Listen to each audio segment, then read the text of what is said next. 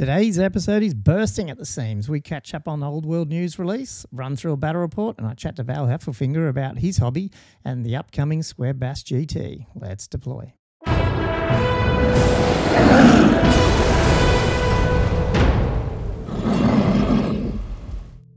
Welcome to the Old World Fanatics, your Warhammer fantasy podcast to quench your hobby thirst for all things the old world. And I'm back. I'm your host, Gommo, and I'm joined, as usual, by Andrew and Josh. How is everyone today? Yeah, good. Thanks, Gommo. How you going? G'day, Josh. Yep. Hey, guys. We're back again. Yeah, week. we just sorted some audio gremlins. Yeah. It's You know what it is, which we haven't thought of. I know what it is. It's the bloody Skaven. Episode 13. Yeah, it's they're in there. Yeah, gnawing away at the cables. Gnawing away at the cables. It's because we didn't prep anything for the poor Skaven, and they're exacting some revenge. Yeah. So I thought of that on the weekend. I went, if only Skaven were in the old world, and I could be bothered writing up something about Skaven. Yeah. They've barely been mentioned so far. That's right. They're at a low ebb during the old world. They'll be in there. They'll be in there at some stage, I reckon. They're just biding their time, as they do. Oh, good. Cool. Well, we've got... I wouldn't be surprised if this one's a long one, but we'll see how we go. Nah, she'll be pretty long. Every week. We given the time we record Monday night Australian time, and of course last Monday we recorded, and then Tuesday we got the first dump of the old world rules around, phases and turns and all that, which I'm guessing anyone listening to this already knows all about it. But we want to give our 2 cents, and we were thinking of even pushing this back and recording it Tuesday just in case they drop another one tomorrow. And we went, 2 hours, fuck of that. 2 hours after the last drop. Yeah. Yeah. It's so ridiculous. I'm not going to rely on Games Workshop to keep a schedule every week. So we just went, no, look, I don't know. And there's probably we've had more time to what's it called? Nurture or like feast on the rules, and maybe we've got some other ideas. I don't know. Maybe not though. You could say we've been digesting the rules. Yes. Yeah. So we'll go through that for sure. That's the main Selson news this week too, really. We've got a little bit of hobby. Andrew and I got a game in. Yep. So we can talk through that. And then I got a interview on the weekend with one Val Heffelfinger of Toronto in Canada.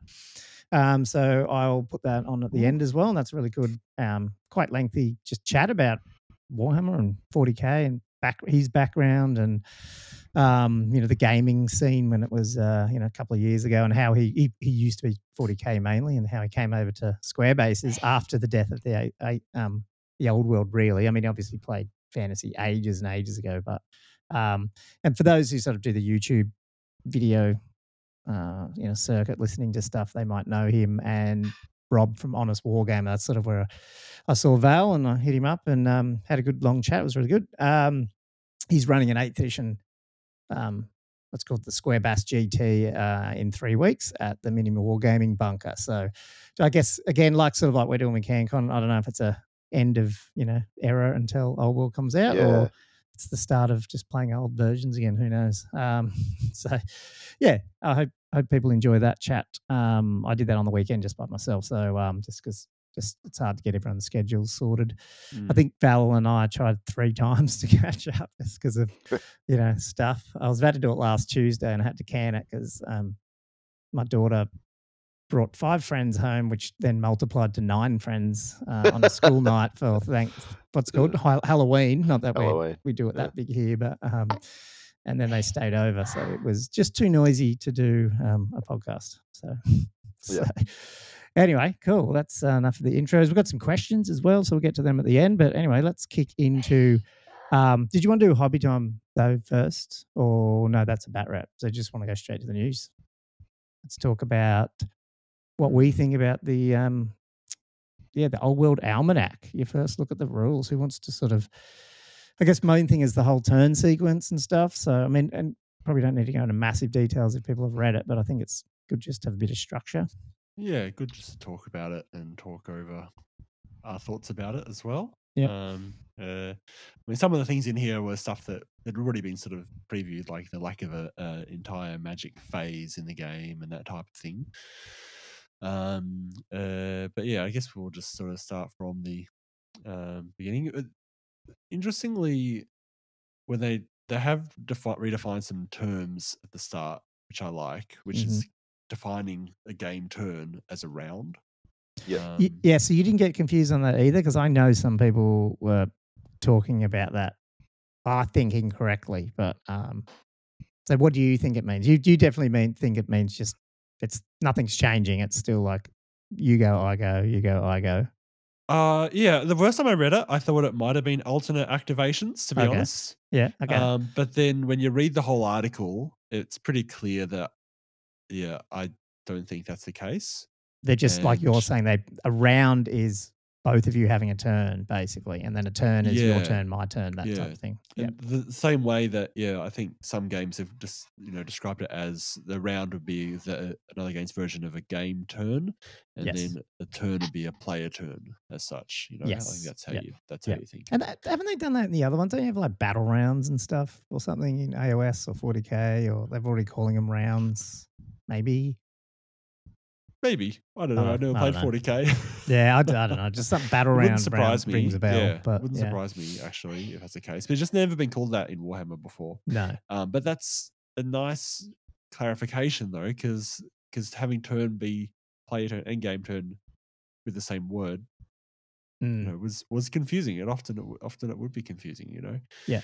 So I don't mind. And you do get those things, don't you, where it's like start of turn, and then that gets confusing when you're going with, is it player turn? Is it now they can say start a round, start of turn, stuff like that. Yeah, that it lasts the whole round.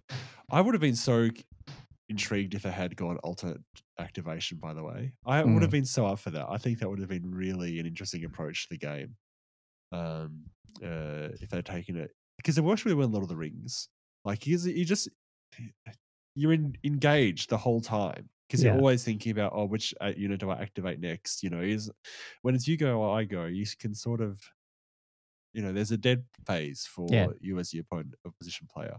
Yeah. I mean, certainly it would change the whole, like, to some extent. It's a major alteration to how the game works.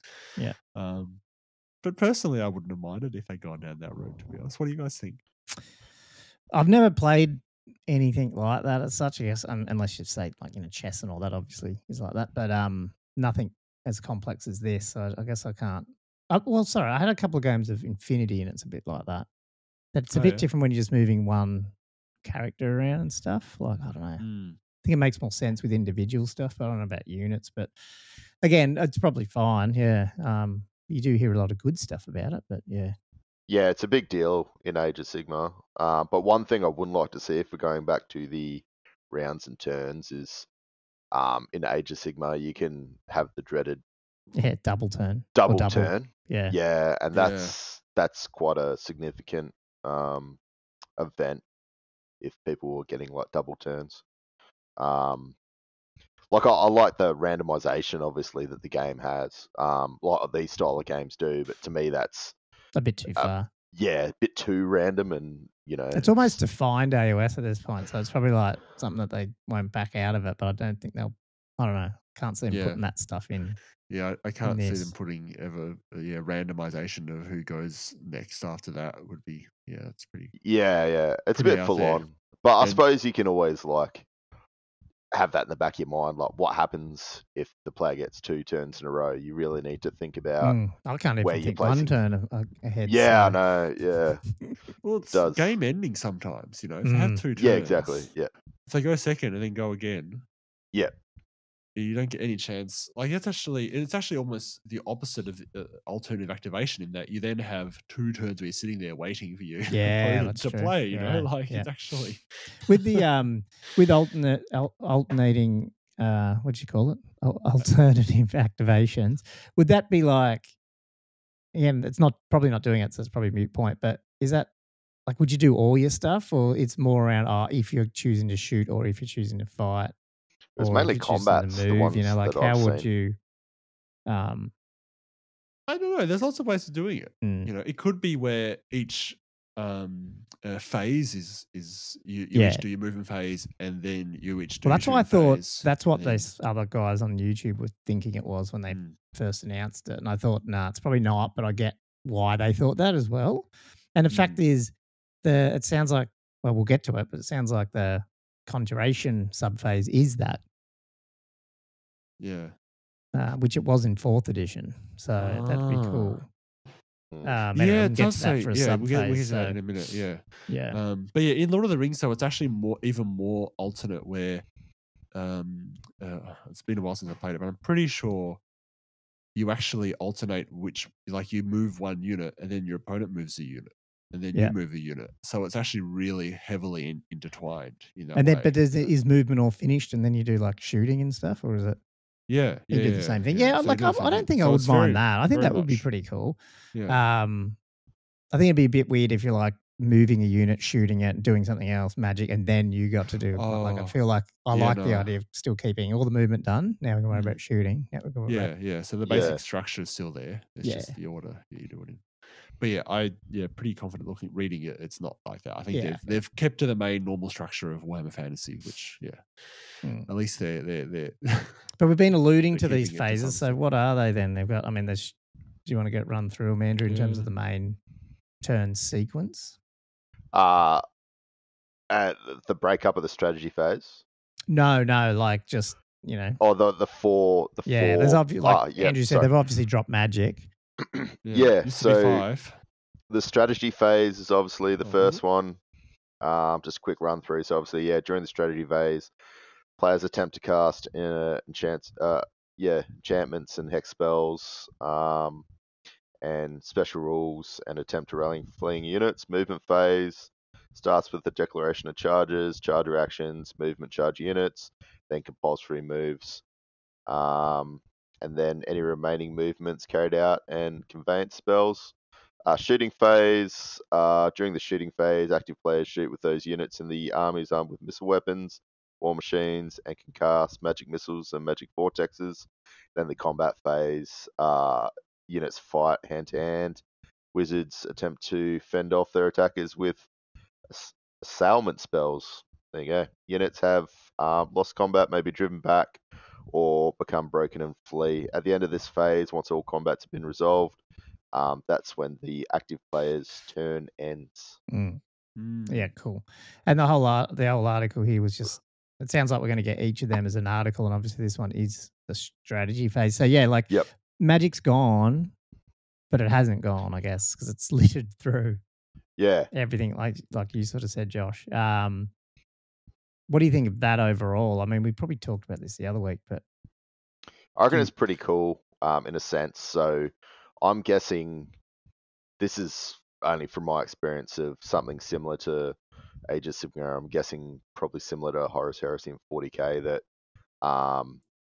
it can kind of add complexity to, especially when it comes to like dispelling. So you sort of, you got your hand close to your chest, and the other players sort of like, it's just a bit of guessing. It's a bit of a guessing game. Ross, I find with your traditional magic phase in Warhammer, like fantasy, you could kind of assume what your other player was going to do and when they were going to do it. So yeah, I just like it. I think it's going to have to do something to, you're only going to have so many dispel attempts, and it's just trying to work out what phase when they're going to. That's my. Do you think guess. it's going to be placement of, because they talked about placement of wizards really important. So because I was thinking there might be something where, depending on how many or how close your wizards are, depends on how good they can try and dispel stuff. And I think things like dwarves, that would be pretty cool to be able to go, well, dwarves have this innate dispelling thing, but long range, you can probably shoot them. But once you get in combat, like as you get closer to them, it's harder to cast spells and stuff. I think stuff like that. So like the distance of things actually makes a difference more so than in Warhammer, you just throwing dispels. It doesn't matter really where you are. Yeah, I don't think there's going to be as many of those 24-inch spells like you get in your traditional sort of fantasy. I think you're going to have a lot of those sort of 12-inch ranges and 6-inch buffs and things like that. I've just got a feeling it's just going to be a more maneuverable game, and there's just going to be more stuff going on. And if they did that just too, trying to then they're kill each other. incentivizing you to actually move your units bring it into forward as position well. rather than just sit there. Yeah. Yeah. Because like, you know, with Tombkins like me, like I could easily just sit there and table. I mean, like what's it called? Like tape corner up, because you just sit back and you're just shooting, and dwarves do that as well. Whereas if you have to actually do stuff. Yeah. Yeah. Whereas we're saying like even to dispel, you'd have to be within say 24 inches of the caster or something like that. Is that what you're? Yeah, I was just wondering if they're going to do something like that, or maybe you just get, you know, it's a crap dispel, but if you get closer to them, it's, you know. Oh, like it gets better if you're really close. Yeah, I don't know. Yeah, again, I don't know. But it'd be cool if it was related to where your wizards are, because right now your wizards can be hiding at the other end of the board. Yeah, they were hiding in the forest. Yeah, you're right. Yeah, it does encourage you to actually bring them closer to the battle. Yeah, to get involved, for sure. Might actually also, I just thought of this, but it also might give you better reason to actually put your wizard on a dragon or a wyvern or whatever, and have them maneuverable, like rather than just stuck in a unit. Yeah, 100%. Because that's going to be one of these problems with Warhammer's always been quite not maneuverable. Like your blocks aren't exactly, you know, they can't just jump from one side of the table to the other. Anyway. I got a feeling they won't be as squishy as what they are in fantasy. Like fantasy, you stick them in a unit and hide them for a reason. Like half of them have got 2 wounds, no armor. I've just got a feeling that they're just going to be a little bit more resilient on the battlefield. Not too much, just a little. Depends on the wizard. Yeah. Cool. Oh well, and then so I guess the other point, Josh, have you got like anything else you want to talk about with the overall actual sequence? whole sequences? I mean, I had another point, but I didn't want to keep overriding you. I mean, there's some interesting things that they mention in there, and just in terms of the order of doing stuff. Just like, you know, I mean, this mainly race are playing 6th edition, really. In that, you know, in 6 it's like declare charges, and then you do your compulsory moves and your rallying troops, and then you'd move the charges, which is actually something that's easy to forget. And I think in 8th edition they changed it to the order they outline here, which is you declare, then you move your charges, and then you do your compulsory moves, and you do your rallying. I think in this one I should do rallying in the strategy phase. So before you do any. Well, this is interesting because you're rallying troops before you even do anything. Like, it's right at the start, isn't it? Like, as well, it's the fourth part of the strategy phase, but it's still. I'm just wondering, you know, like in like high elves, like it's very common. Not high elves. Well, yeah, them, but it's very like fast cav, flee, rally, do stuff. Whereas now they might be able to flee, rally, charge. Because they're rallied. If they're rallied and now movement starts, they can declare charges. Declare a charge, bang. They're potentially a bit more maneuverable. Yeah, that's true. Yeah. So, was that a thing? Because that's flicked around. No, I don't think you could, because I think declared charge was at the beginning and then you rallied. Oh, okay. So because definitely in 6th edition that was the case. Yeah, I couldn't remember in 8th whether or not that was the case. Yeah, I think you're right. I think there is some differences, but I don't think you've ever been able to like rally and then it's the start of declare a charge. Then it's the start of declare charges. So I wonder if that will make fast cav and stuff. Unless there's a rule that says, you know, you can't declare a charge if you just rallied. But I feel like, why move it? I reckon they might want to get a bit more maneuverable on this thing, you know? Yeah, agreed. Potentially. Maybe even not just charges, but like you said, like maybe just some form of movement. Yeah, no, you're right. Yeah, they've moved. Yeah, in 8th edition it was rallying after compulsory moves and charges. So yeah, they moved it right up. That's so interesting. Yes, I don't know what that'll mean, but I'm not against it. But it is totally opposite of what I think we've somewhat enjoyed in 6, where it's like you're sort of stuck. A lot of the times you're stuck, whether or not you've just rallied or you know, you've just defeated an enemy, and now you got to wait till next turn. There's a lot less forgiveness, and this might give a bit more of that. But at the same time, maybe that's a good thing if you've got objective-based games where you actually just got to try and do stuff. And I don't know. Yeah. Well, a lot of speculation here because we have no idea. Oh, so much speculation. This is the podcast of speculation. Yeah, this is all we can do right now: anticipate and speculate. It does. I feel like the being stuck is a good way of limiting the potential output of your really powerful units.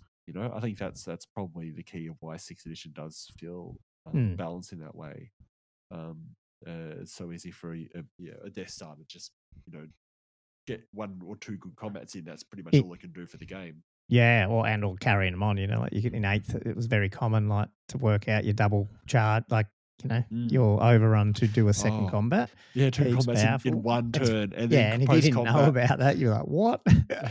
Yeah, and then you would do a combat reform at the end of knocking out those 2 units, and then charge across the board again, straight into another combat the next turn. Hectic. I feel like there is that hint of an increase in tempo. It's more than a hint, but definitely it seems like they're trying to get the flavor of traditional Warhammer, but give it a bit more, less static.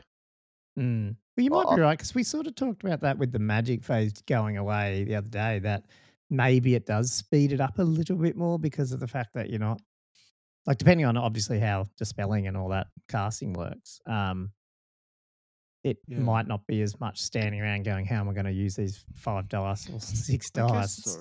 It depends how it works, though. I know, we don't know. If say a caster was limited to attempting to cast spell, one would hope there is a limitation. You can't just assume you can just attempt to cast every spell you can in each phase. You still got to sit there and go, am I going to try and cast this spell this phase, or am I going to not I don't know. Is it you can only do my casting power or whatever the thing is to do it in a later phase? There's still choices to be made there, we don't know. It's going to be interesting. The other point I like before we go into the strategy phase, and I didn't Jordan Sorcery brought this up, and I'd mentioned it to Val on the call, which you guys may have listened to, so but I think there was a bit of not backlash, but there is that feeling. I know when I saw the magic phase go away, I was like, you don't want to turn it, the psychic phase disappearing in 40k. I feel like psychers are not a big thing in 40k. I mean, they are, but they're not. You know what I mean? It's not a magic-y game. It's a shooty game.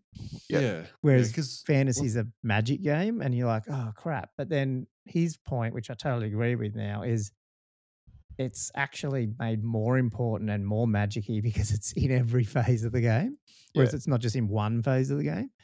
And so you could imagine that even if you're not playing, even dwarves are probably going to have some forms of magic-y stuff, and they're actually doing some things they're not ever skipping a phase anymore, if you know what I mean. Yeah. So I think I don't know, I'm hoping that means it's more important, not less. Yeah. I agree. Sorry, Josh just had to adjust his headset. Are you there, man? Can you hear us?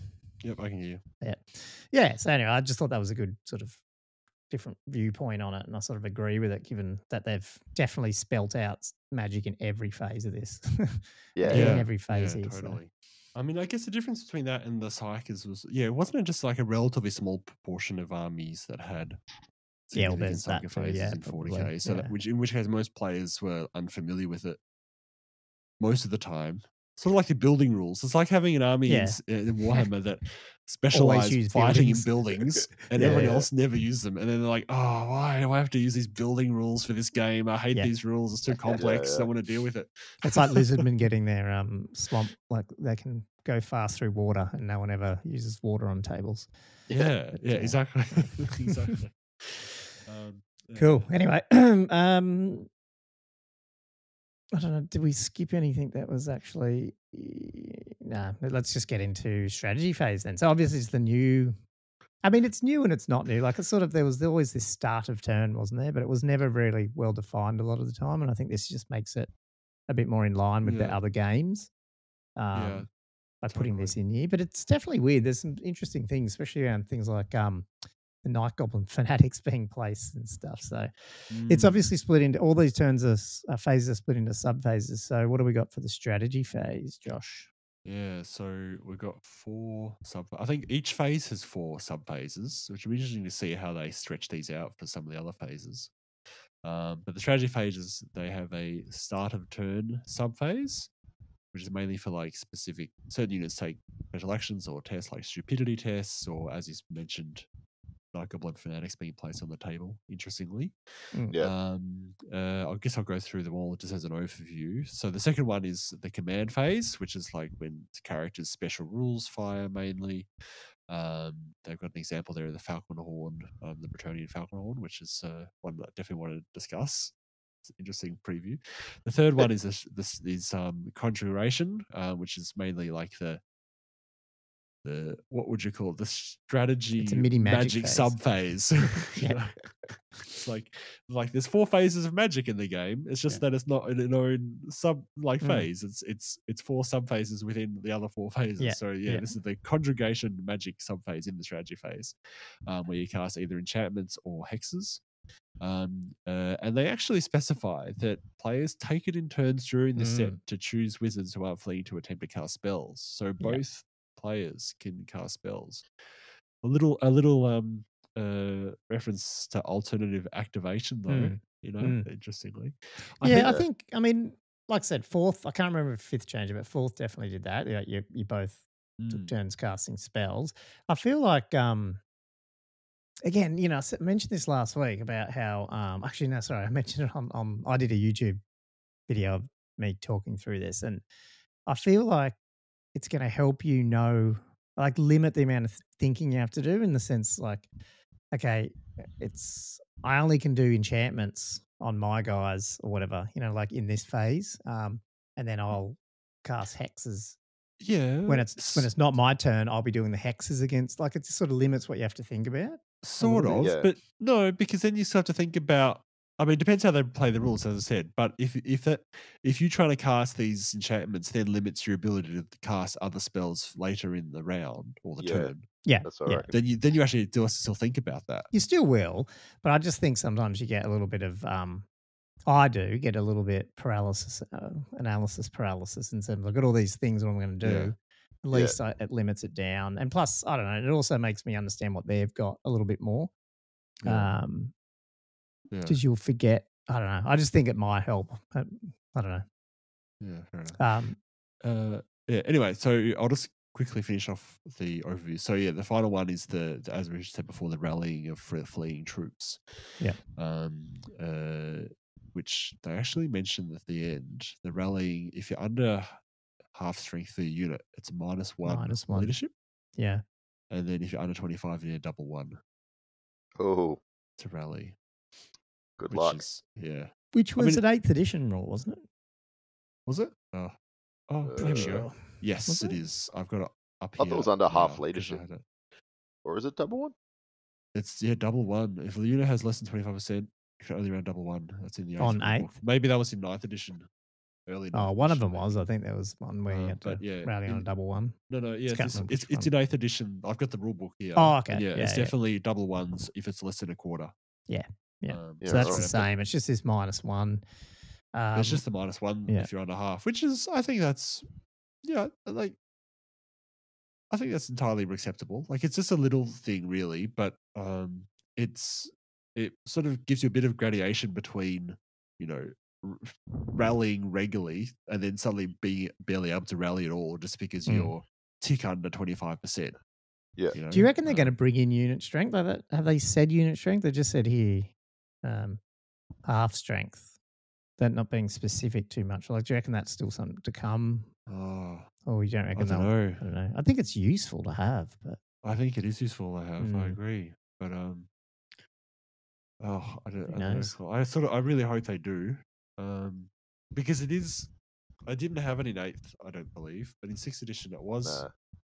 It is just that little bit of extra combat res for big units, and it's actually worth 2 points, because if you don't get it, your opponent gets it. So Oh, for outnumber and stuff, or what do you mean? Yeah, like Yeah. like if you're each on, if you were losing the combat by, 1, Mm. And he outnumbers you, then he wins by 2. If you outnumber him, it's a drawn combat.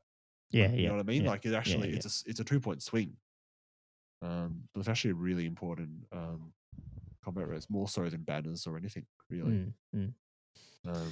Yeah, no, it'd be interesting. I feel like, I mean, I don't know, because we'll get onto this command subphase in a minute, but it also helps sort of like objectives and stuff, like because different things have different unit strengths, which, it's just easier. It's just one number generally. Then you can go, okay, well, you need whoever's got the highest unit strength around this objective holds it. Like, yeah, for sure. Yeah. Just makes it easier. But Yeah. anyway. I hope they do keep it in as a thing, or reintroduce it after getting rid of it in 8. But yeah, so do you want to talk about the Night Goblin Fanatics coming off the table? Yeah, that's speculation. At this point. I have no idea how that works, but it sounds like it's totally changed then how Fanatics would work.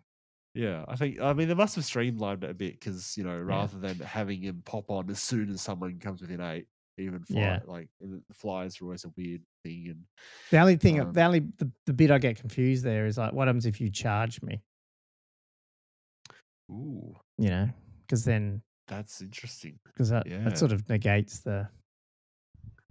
I don't know. So I mean, we don't know. There's no. Huh? Yeah, their entire purpose. Yeah. Yeah. Because that is. Yeah, you're right. What happens there? They might be just totally different use cases now. Might just.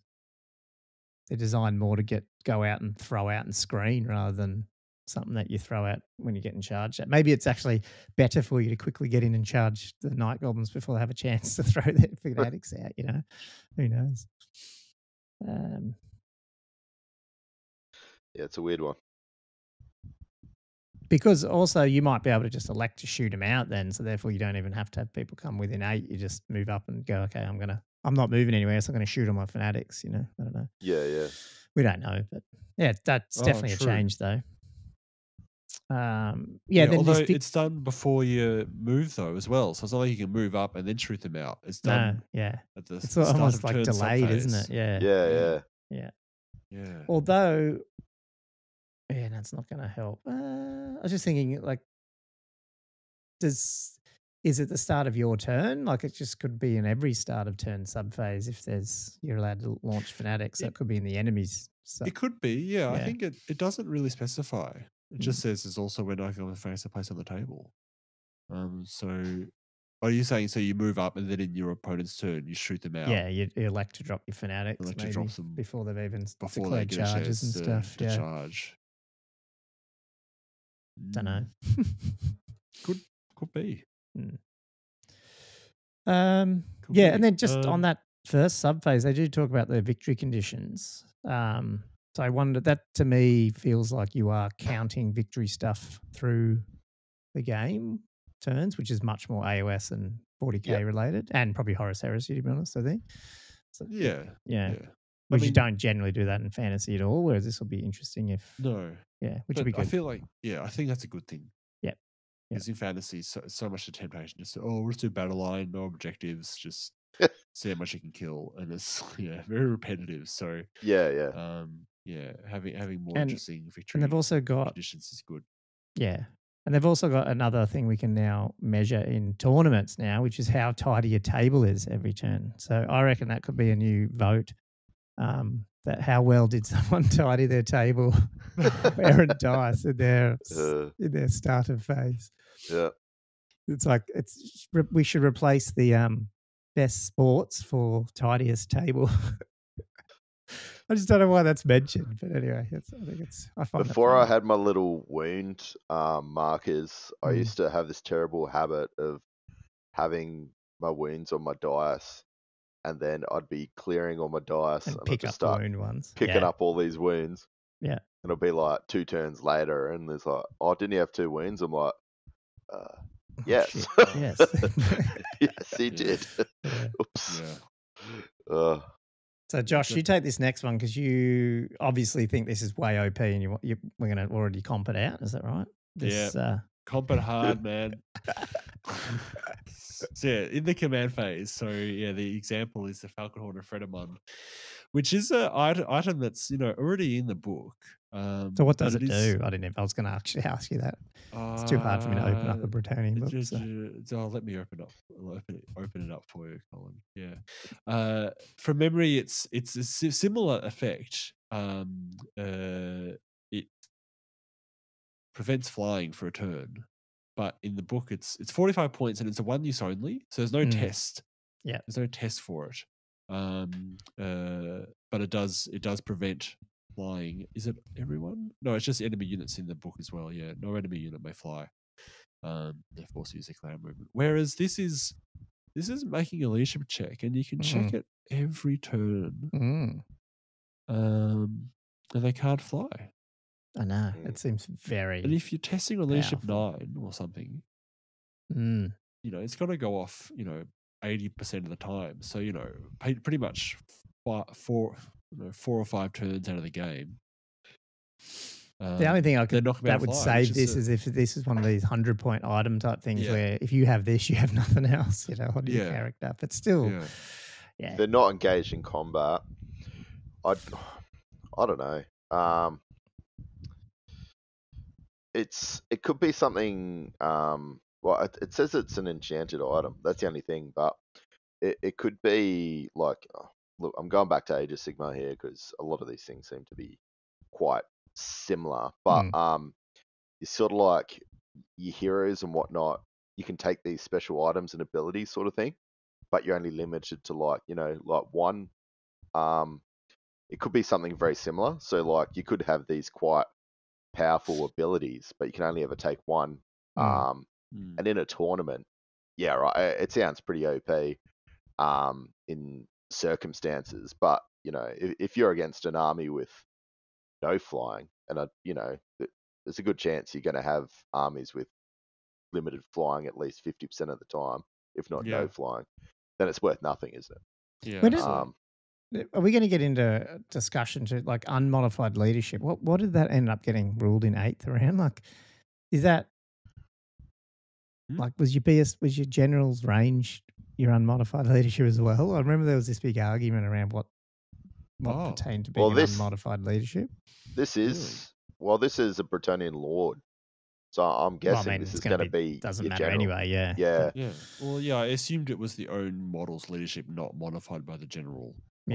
Surely, but I didn't realize in 8th it was so. Oh, there was I can't remember what it was, but there was this thing around. It was to do with one of the spells, I think. One of the ones where you had to take leadership, so it was done on your leadership, and when you're dead. I can't remember. It's been too long now. Just dies. I mean, I guess the thing with the Falcon Horn in the 6th book is maybe they did have to buff it because you very rarely or never saw it anyway. Yeah. So maybe I'm overreacting. Yeah. I mean, we don't know. We don't know until how good flying is, as well in terms of. I mean, it's always pretty good, you would imagine, but it's crap in 10th edition the way you measure it in 40k, so it's probably not as big as it used to be. Right. Yeah. I mean, it's interesting to have something that might be around. I mean, the Storm Banner is another example. That's one use, isn't it? Crack it. You crack it, but you roll a dice at each subsequent turn and see if it still goes. Oh, okay. Right here. So, and it also, I think it was -2 to hit for BS Bliss skill shooting. And then a 4-up for cannons and just have to shoot. So it was quite potent. But but it did have a similar effect in terms of preventing flying as well. I don't know. It's interesting that you just might have more counters to the mode of movement that really is seen as really potent. Like so a lot of armies completely rely on it as war machine hunters and that type of thing. And if you can just fairly reliably counter it, it gives you potentially quite a lot of control. To me it seems very powerful, but we'll see, I guess. I guess the other thing is if you do have the same, like, I'm not sure, as I say, Andrew, they could change it to abilities and that type of thing, but if it is a similar character build setup where you points in a certain number of enchantment items, that type of thing, if you're spending 40 or 50 points on this, that it is going to affect your character's combat prowess. Defensive or offensive capability. Exactly. Especially being if this is for a Lord only item. Yeah. Then obviously Britannian Lords tend to be quite kitted out. Yeah, absolutely. I think in the 6th book it was just a regular enchanted item, so you could put it on a damsel. Yep. But it was still 45 points, and points better spent elsewhere. Yeah. Cool. What else are we doing? Well, the other thing too, they talk about. Okay, this is the weird thing. So it's actually jumping back and forth, but the second phase is this command one where special stuff flies off. But the third one is the conjuration phase, which is where you're casting these. We're going back and forth with each other doing hexes and enchantments. But they got an example of the Chaff's incantation of cursed blades, which I think the 8th edition one was a little. So it gave you killing blow or something like that. It was pretty good. This one is at least an aura. So we know there's auras. And it's got a casting value of 7+. So it feels like it's not just leadership tests, which is cool because I was a bit worried that maybe everything was just going to be leadership tests for spells and stuff. So obviously there is some form of casting but does that mean you only get 2d6 or does that mean you add levels? Well, I guess we don't know. But I find it interesting that they talk about within the caster's command range. I'm just not sure how related that is to the command subphase or not, but it's just interesting. There's obviously, and it's capitalized, so there must be something to do with the command range. And what does that mean? They different heroes have different command ranges and stuff. Maybe. As opposed to the inspiring presence special rule. Yeah, because they don't actually tell you it's an aura, but they don't tell you how big the aura is. They just say it's the caster's command range. So depending on who cast it, maybe Cetra's got a bigger one than someone else, that sort of stuff. I think it's plausible. Yeah, it could be 12 or 18 or something, whereas like a hero level each pitch might be 6s or something. Yeah. That's a good point. Yeah. And then we're getting rerolls, which is cool. You get rerolls of 1, Well, the other thing I said to someone on the Tomb Kings thing is this just says reroll to hits too. It doesn't say combat. So if Tomb Kings have got the 5+ BS shooting, that might be rerolling 1s as well, which would be cool. Yeah. And then we get into rolling ever more dice. Spend more and more time rolling dice. More rerolls. And like we talked about this, but like each side's going to be doing it. So to me it feels it's probably very similar to how things are done now. But how sometimes you'd get like an augment spell in 8th, and then sometimes you had virtually the same type of one, but it was actually a hex. Like it was like you cast a hex on an enemy spell, which gave you +1 to hit if you were in combat with them. But how other times it was like you might get a spell which is an augment spell giving you a +1 to hit if you cast it on your own guy. Yeah. Like I think the orc magic was heaps like that. There was these hexes which actually just gave you buffs. But I feel like that might it's not cleaning it up at all. It's just that I'm only casting these things on my units potentially on my turn, and then in your turn now I can think about which of your units am I going to cast those hexes at. So going to be interesting. See how that works. I'm just feeling like that. All these tables are going to be gone to hit, to wound. I think they're just going to go that simple value system of X to hit, X to wound. Similar to have like you reckon in terms of like 3+, you've got a weapon skill 3+, and you roll 3+, that type of thing? I reckon they'll just get rid of that completely and just have a to hit value and a to wound value. And it's just going to be quicker. But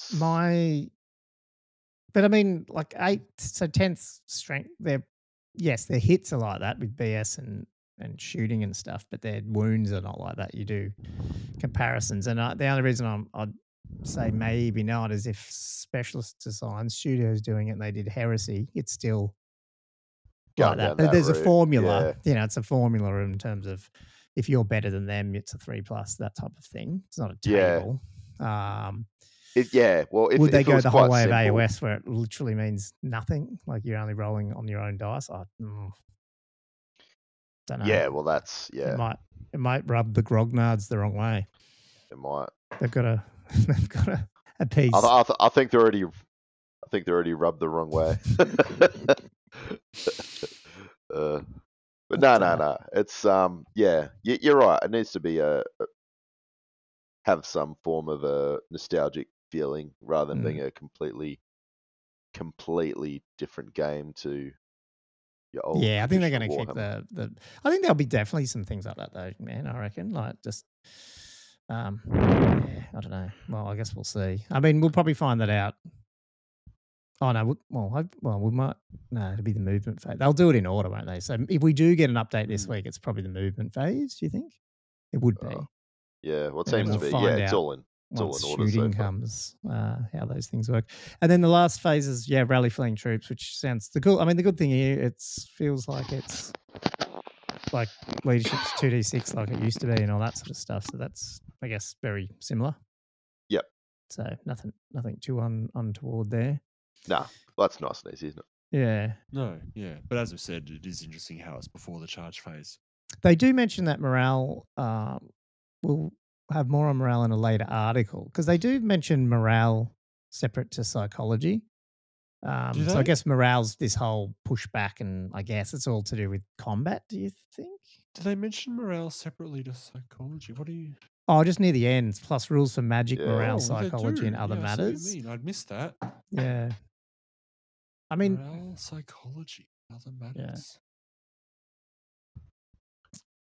And then I love the last line on this article because I've always got a tinfoil hat, but in positive sense, where it says, and ... the future of the game. Only here. Yeah. I don't know. I feel like that's a really positive, almost like saying, hey, guys, we're going to be telling you what not only what's coming, but what we're doing with it and that it has a future. It's not just, this isn't, technically, yes, it's a test to see if it's good, but I reckon that's telling me that they're committed to this thing. Yeah. Because I reckon they're hearing a lot of things of how popular this could potentially be.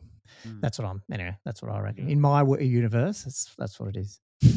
Well, Age of Sigmar was pretty rubbish at the start, wasn't it? And obviously they changed things and modified things, and it turned out to be quite successful. So, well, had no points to start.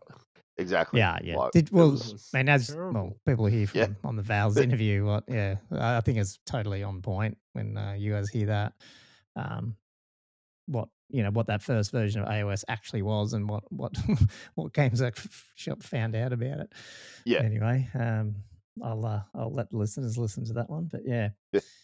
Cool. So do you reckon we'll wake up tomorrow after I hit publish on this episode and we'll get another update? Yeah, guaranteed. I hope so, just because I want another update. Oh, yeah. Nice as another update for sure. Anything else you want to talk about with the rules update before we move on? Not really. Well, yeah, I was thinking, so yeah, with morale psychology, so you're thinking that the morale could be like the umbrella term for break tests or pushbacks. Do you reckon? Yeah, maybe. I think so. I'd hope so. Do you reckon the fact that you rally on that -1 leadership at half is indicative of maybe that's what the pushback thing will be, where if you lose a combat but you're not below half strength, you don't break? That they might make it similar. Yeah. Well, then no, but hang on, how would you? I don't know. But yeah, I think it'd be so interesting if they did have more intricacies about that. I'm so excited to see how the pushbacks work. To be honest, the funny thing is, being broken previously then affects your morale.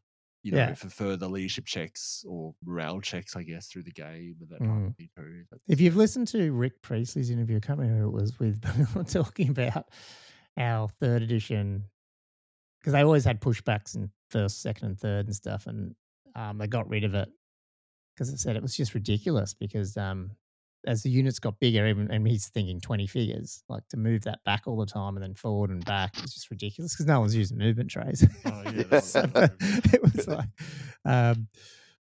because you didn't see movement trays in the unit, so it's just funny. Like, I guess Games Workshop's acknowledging that you would be using movement trays because if you're pushing things back an inch and you got 30 things in a unit, Yeah. True. Yeah. Whereas in something like Warmaster, you've only got 3. Stands. Whatever they stands call in them a unit. Yeah. Stands in a unit to move back. Yeah. No. Anyway, cool. Well, Hopefully the listeners like that. Well, yeah, that's our views on it. Hopefully we'll stay up to date as more ones come out. Do you want to go on a hobby time? We got a fair bit out of that. Like when I was reading that article, by the way, Hmm. last week, I was like, man, this is a really long article, and I feel like I didn't learn anything new that I didn't already know. Hmm.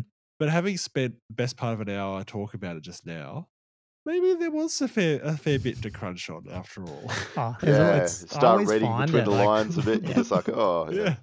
I find that I skim things a couple of times and then I hear someone else talk about it and I go, oh, yeah, I missed that. Yeah, it's funny. Yeah. Yep. Right. Shall we do some hobby? Yeah, let's do some Yep. hobby quickly, We'll and then we'll talk get about on doing to hobby. a call with Val. I could be doing hobby right now, but I'm dedicating my evening to This is hobby. chatting to you guys. This is Yeah. hobby. This is the hobby within a hobby. The We're helping podcasting other hobby. people hobby because most people who I've talked to, or talk to with inverted commas, say they listen to this while they're hobbying. So that's funny. We're talking to them right now. Yeah. Yep. I'll be Stop. away, guys. You nearly knocked your null over. Null all over. Cool. Oh dear. Shall I go through what I've been up to this week, and then Yeah, guys do can that talk because then I about guess we might join your ours a bit, battle maybe. reports? Yeah. Yeah. 'Cause I'm always up to something. Actually, I will have a look at how this is going. I did see your Facebook update. I don't know if that was on Slowgrow or wherever it was of your. Which one? Of your Slanesh dudes. Oh, yeah, the one painted those guys up. Yeah, so because I've gotten really close now to getting the first stage of the slow grow done. I've pretty much finished the 10 devoted I had to paint using the 6th edition witch elves. And I've got the 2 mountain because I'm taking for the 400 points. I've got 10 devoted with a champ, 2 mounted demonettes, just 6 repeater crossbows and a sorceress. So I've pretty much finished them now. A couple things I had to do this week. One was I talked about trying to print the star for the sorceress, and it took me maybe 2 more tests. Goes in it. Yeah. To get the right size. Before I hit, I think I used 79% of the original STL. I went too small, too big, and I was like, oh, it doesn't look quite right. But I finally hit the right size, and then I actually very old school just clipped the base of the staff away, removed the sorceress staff, and pinned it in, just using a little, I think it was a 1.5 mil drill bit and a brass rod. Really, it would have been probably easier if I had the skill to meld the 2 STLs into one file and just print it off as one piece. But right, yeah, my skill does not lie in the digital realm, apart from getting stuff printed. I don't have a huge amount of stuff I don't have a huge amount of knowledge about how to actually alter these files. I can support stuff, but and maybe make some cuts, but anything more than that, I'm like, I don't really know how to use Blender. Patty's amazing. I don't know how she does it all. She blows me away.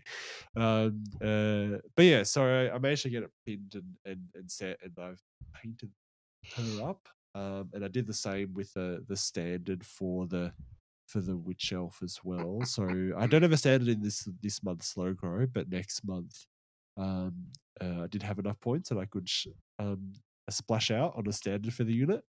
And the standard for the 6th edition witch elves is like an icon of Cain. Like it's like it's just an icon of Cain. So it's like this can't have this in the Slanesh themed. Oh no, yes, army. that's right. Yes. So from the same source, the Lost Kingdom Patreon month from last month that had the Slanesh themed guys. I think there was a standard bearer in that, so I've been able to find a standard bearer.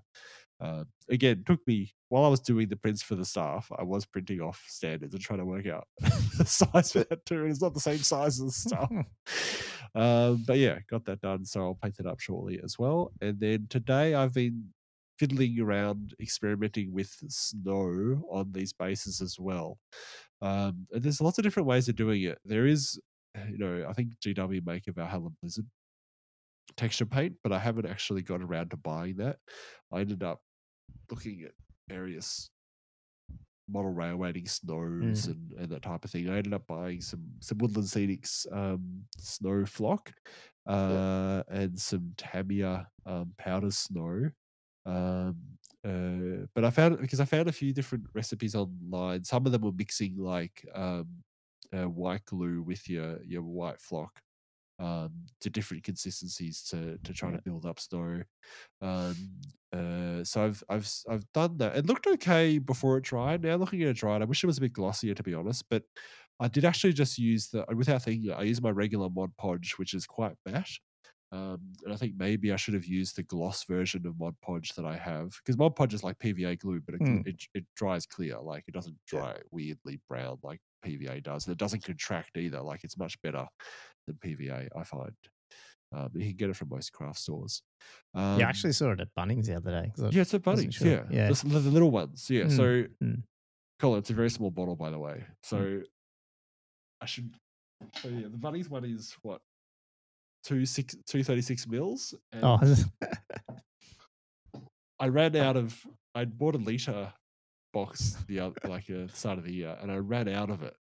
Oh, geez. So I found on Amazon there was a 3.8 liter bottle. That's a gallon. Get for like $80, and I'm like, yeah, that's value for money. I'm gonna buy that. Especially when you're doing that much scenery as well. I use it very liberally on the hills and stuff. Like I literally saturate the hills with it because it just fixes everything down. Like if you don't fix it, it'll all just come off. So you've got to use it with abandon.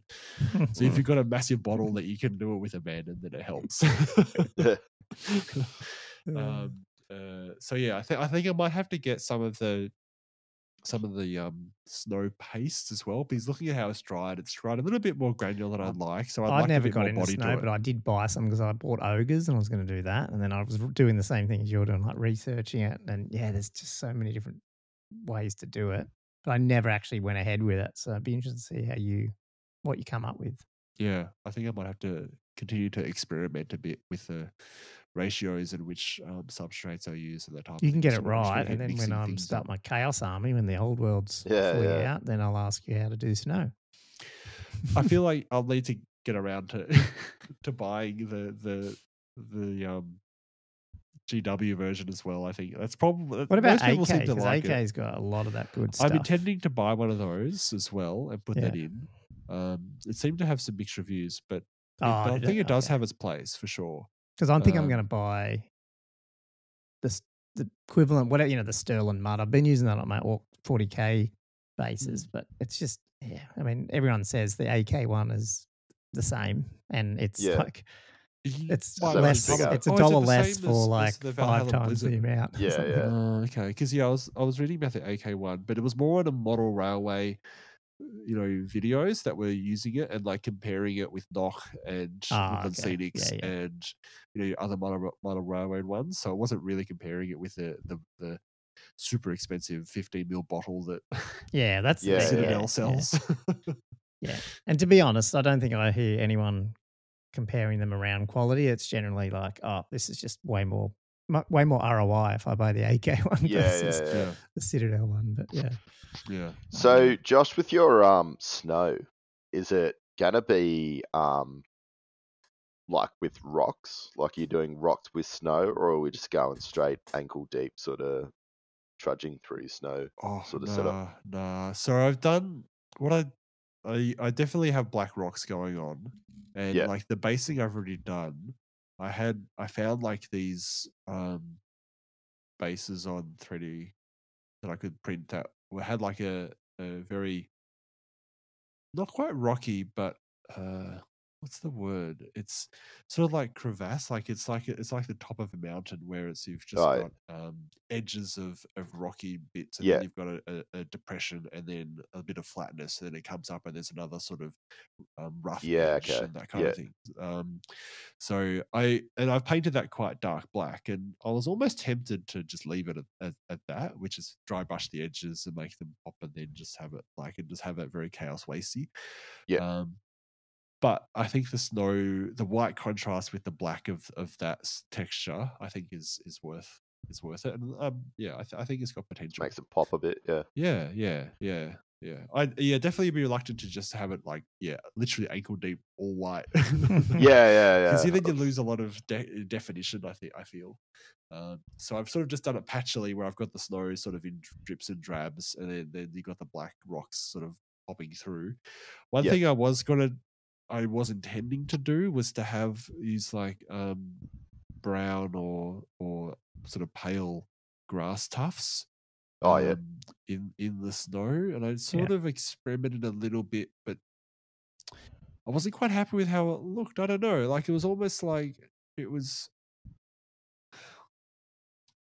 the contrast of the white and the black is so powerful that having a random brown tuft in there did actually, it almost confused it slightly. I don't know. I might look at that. Maybe it's just a matter of getting the right color tuft that works. Maybe the brown was just too warm. I think that might have been part of the problem. Was it like it's a dark brown almost, was it? Or what was it? It was a reddish brown. So I don't know. I would have thought maybe something that's definitely lighter, like dead, you know? Yeah, maybe I wanted like a pale yellow, straw yellow. Maybe that would work. No, I think you're right, actually. That was a problem. Dead slash... it was a reddish brown, and like it was too much red. You know, like when you put something like, I don't know, any type of vegetation in water, and it eventually just saps the color out of it. Yeah. I might have to go and buy yet another thing of tufts. They're actually quite. I was using some sort of light, dark, strawy, or lighter, not yellow, but something like tufts. And I think they were G-Dub ones, and I can't get them anymore, and I cannot match the color from the other ones. What's the big one? Vallejo? No, one of the ones that they're in all the hobby stores, and I could never find the right mini nature colour. one, maybe. Oh, maybe I can't remember. Or the I'm struggling. The other one that's really common is the Gamers Grass one that I've got right here. But right.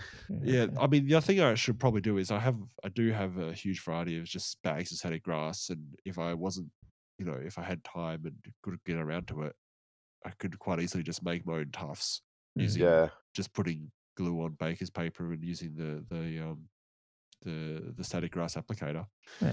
There's so many guys off eBay that do that. I'll just buy them off eBay off people that make them. They come up pretty good, and they're super cheap. Yeah, because I probably got the right color in a bag somewhere, just not as a pre-made tuft. So maybe I should just get around to doing that. Cool.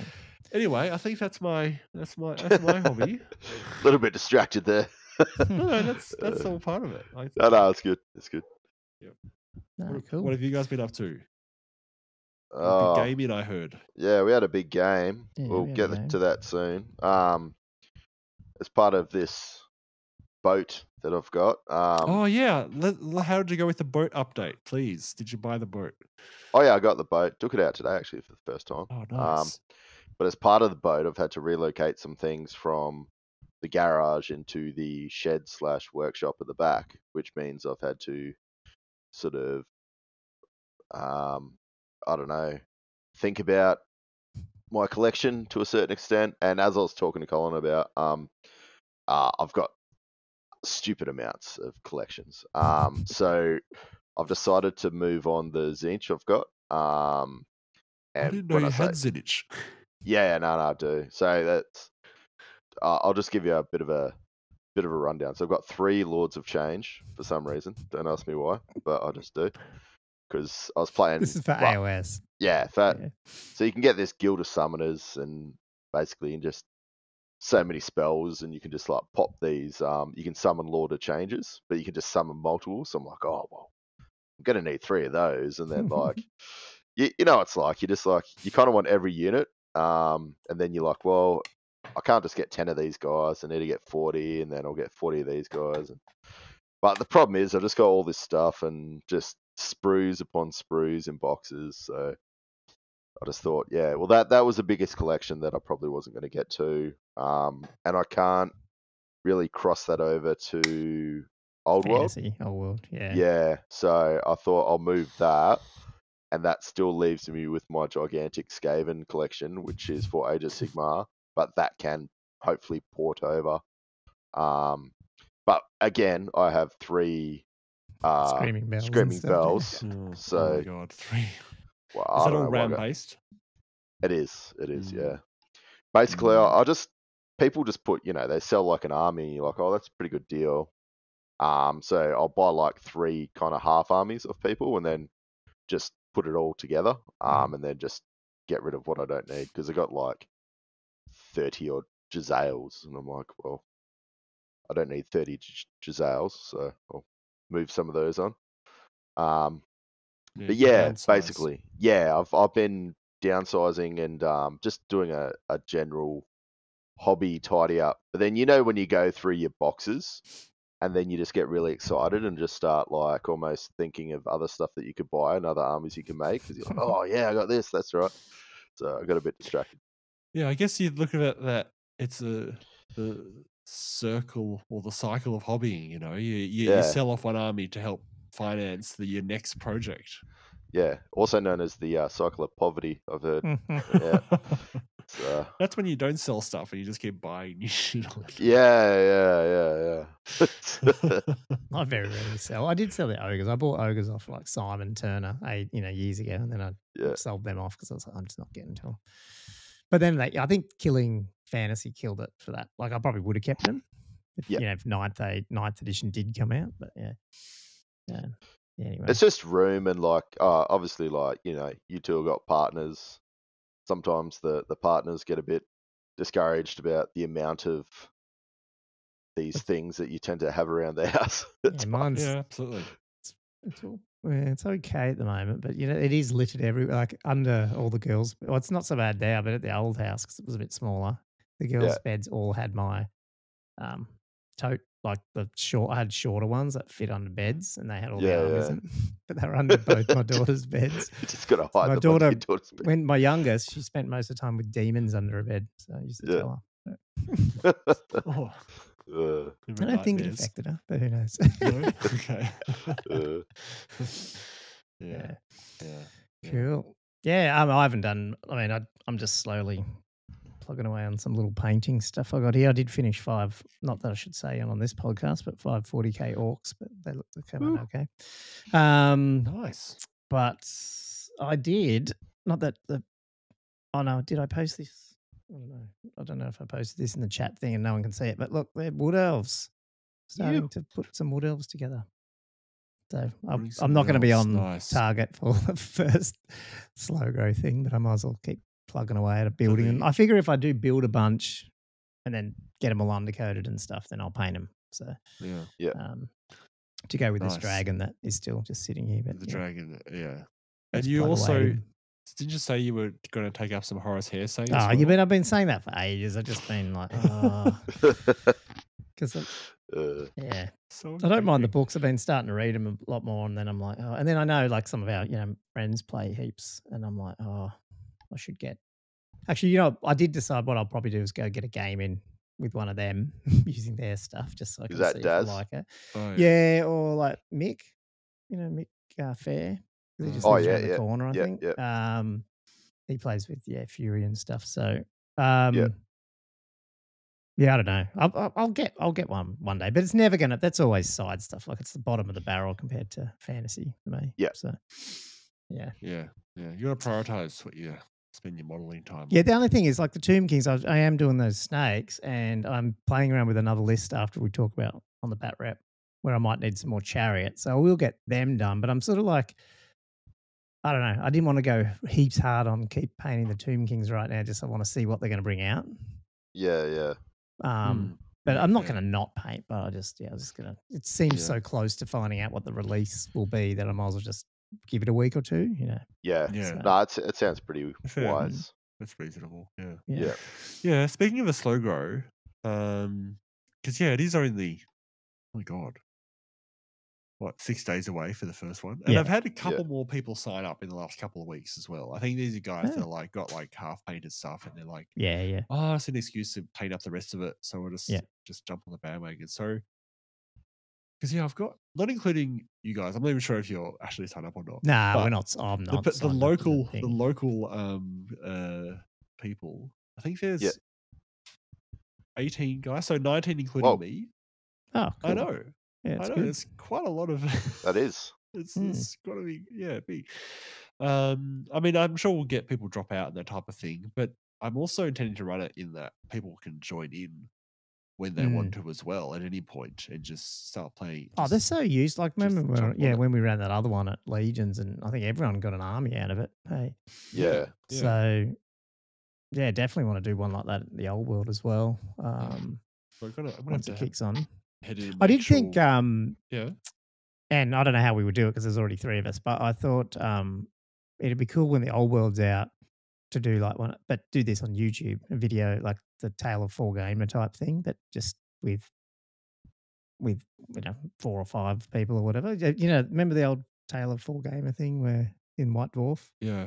So it's like a slow grow thing, but it's probably not as gamey. It might just be like meet every once a month on YouTube, and actually because it's on YouTube you can show people what you've got and pictures and run through them and stuff, because then we could actually get people from anywhere. We could be the Tale of 6 Gamers or something, find another 3 people but from all around the world, you know.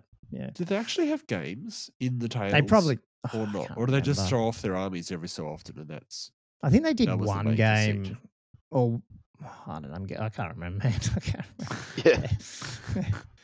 I don't know. Yeah. Whatever it was magical. That's all I remember. Because I was a kid, you was like, oh, this would be so cool to be able to build an army up every month and buy some more things every month. And anyway, cool. Well, let's It did make a stream. I remember I had like two. Sorry, I had like 2 White Dwarves, and one of them was the release on Gorkham Walker. Oh, yeah. Like, I would just read about what did you say? It. I only had 2 White Dwarfs. You didn't buy them? No, I didn't buy them. I just somehow ended up with them from friends. I got hundreds of them, I think. I would just read about Gorkham Walker. I've never actually, to this day, I've never played a game, never touched any of the models. But I was like, oh, this game's so cool. This is amazing. Because that's all I had to read. I literally am going to try and find mine, because I pulled them when I moved here. I pulled them all out, took pictures of them, and actually posted on Legions to see if people wanted to buy some, because I was going to get rid of them. And I don't think I did, and I must have packed them back up. But in that box, I'm pretty sure is things like the Chronicles 2004, 2000, because they're not in my rulebook pile, and I'm like, I've got them, but I don't know. So I've got to. They must be somewhere. my White Dwarf box, but it's massively heavy. It's like a big tote box, and you can't lift it up because it's so heavy of magazines. But so I think it's under the stairs, because I probably wouldn't have lifted it anyway. I would have just pushed it. There you go. Anyway. Cool. Well, let's smash through the battle report fairly quickly, but and then we can get on to the interview with Val. But yeah, you and me got a game in. Have you got your photos handy, or I'm going to be completely lost? Oh yeah, hang on. Not that the listeners won't see them, but I can. Nah. I'll try and for my own referencing. Yeah, hang on.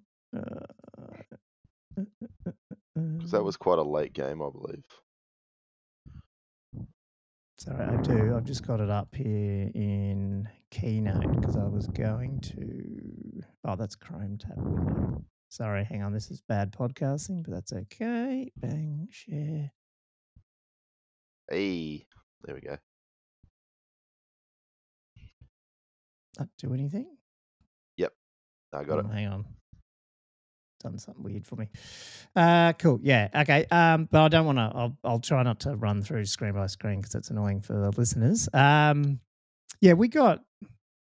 So basically, I remember when I said to you, Andrew. I'll speak up. What was that?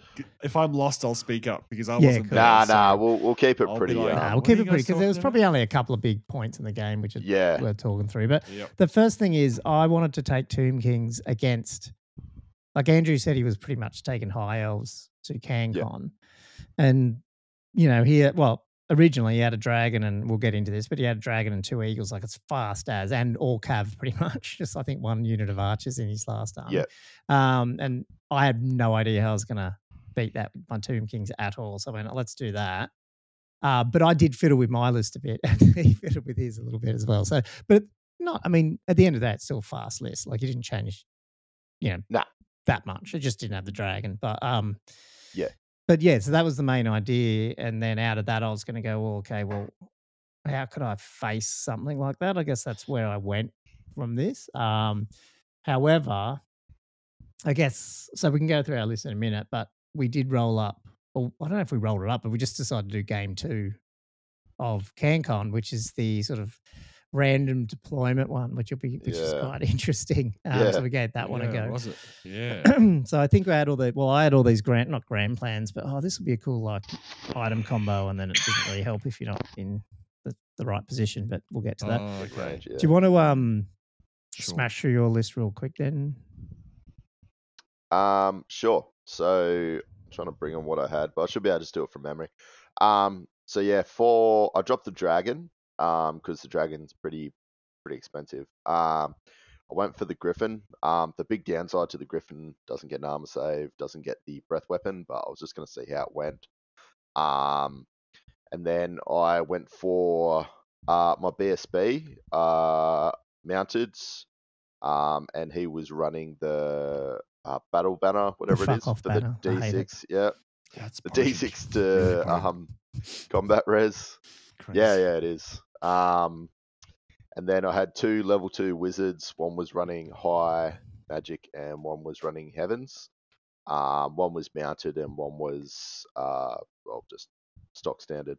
So hiding in a forest. Yeah, hiding in a forest. So one of them had some what is it? You can have +1 extra spell, and the other one had, I think it was like a plus 1 extra dice, magic dice, and one had the bound spell where you could fire off the 2d6. Fury of Cain. Yeah, Fury of Cain spell, 2d6 strength 4. Oh yeah, my general had the ring of, I think it's Corrin or something, where he can do that one that destroys a magic item. Vol's Unbinding. Yeah. So that's pretty full on. And then outside of that, I was running only a single unit of Silverhelms, 7 Silverhelms, full command, running a war banner, 2 units of 10 archers. I'm not sure, like, archers are very expensive, high off archers. They're real situational too. So like if you're up against like an army with like slayers or, something that you want to shoot that's quite potent, or chaff, they're good for that. But I found in this style of game, they didn't do a whole lot, if anything, really. Then outside of that, I had 2 chariots, the Tyrannoc chariots. I had 5 dragon princes. I had a whatchamacallit, the bolt thrower and an eagle. Yep. And just the one bolt thrower? Yeah, just one. Yes, you basically dropped some archers and an eagle, but then you went down to a griffin. So what did you get in addition to your last list then? Or was just sort of combination so of basically magic and stuff? Yeah, so it's I couldn't fit in 2 mages in my last list, so this one was more magic heavy. Yeah, that's so right. I dropped the dragon to get the extra mage, and I basically dropped a silver helm unit, the extra silver helm unit for archers. And I had 2 eagles, so now I'm down to 1. Yep. So 2 eagles is really good, having that extra chaff.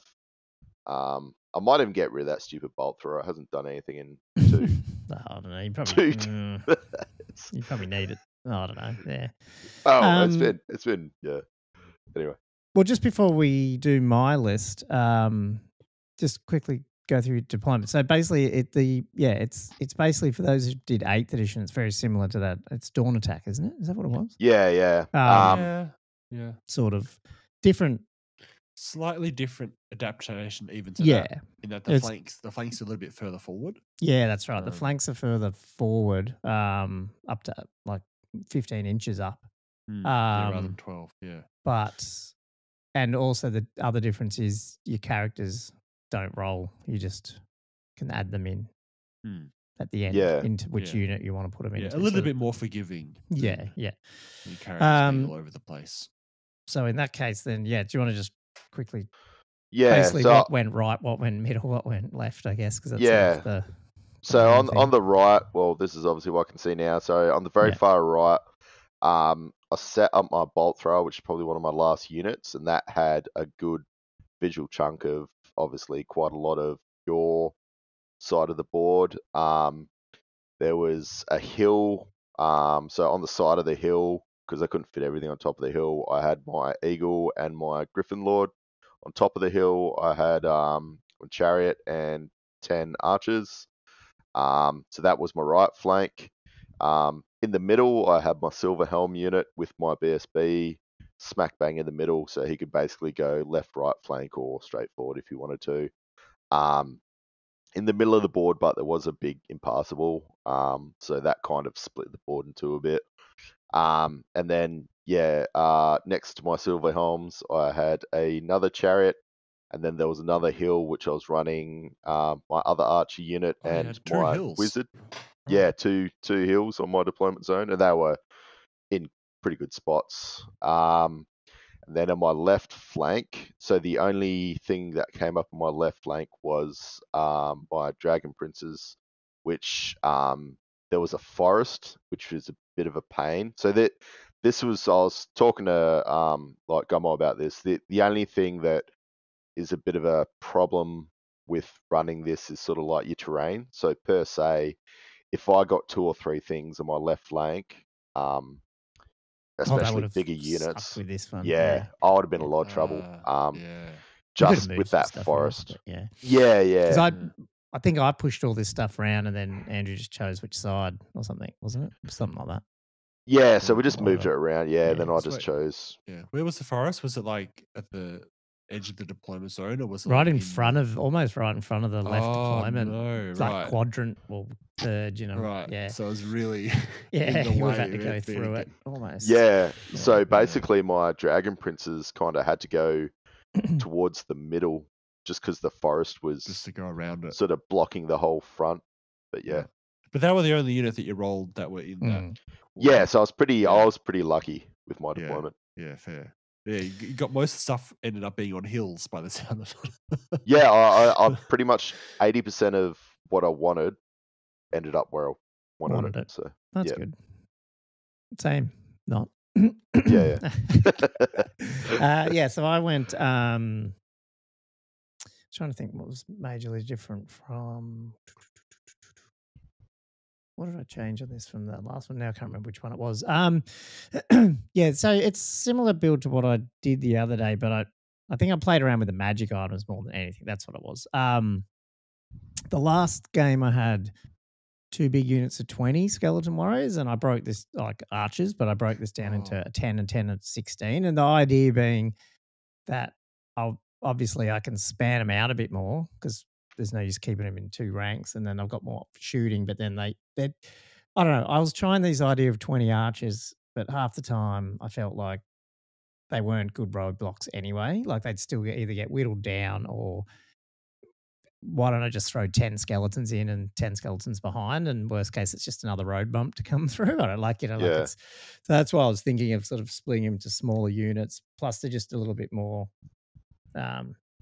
on a normal deployment where you can choose, I can sort of have them on either side and around my caskets and all that sort of stuff, and taking out, eagles and shit that are trying to get there or whatever.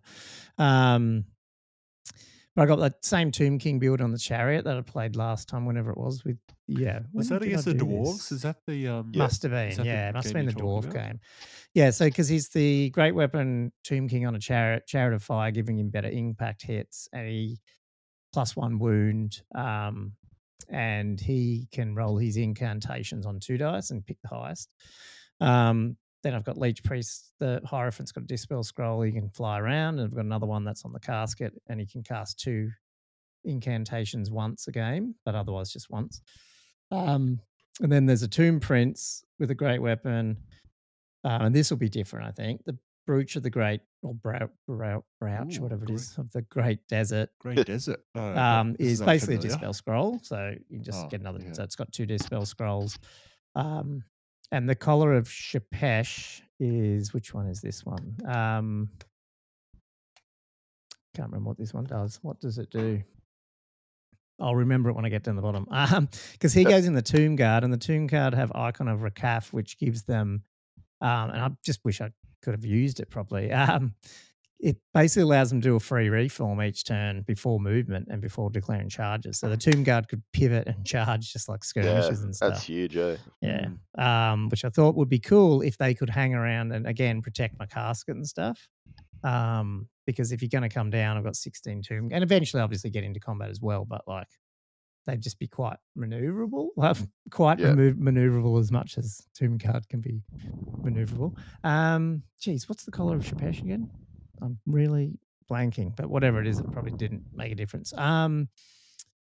Then, 4 chariots, banner of Undying Legion. So rather than have that on the Tomb Guard, I put it on the chariots because I used to do that 5+ ward thing, but then I thought, well, if I put the Undying Legion, at least I can raise up at least a chariot, even if it's just 1 wound, it'll raise a chariot up.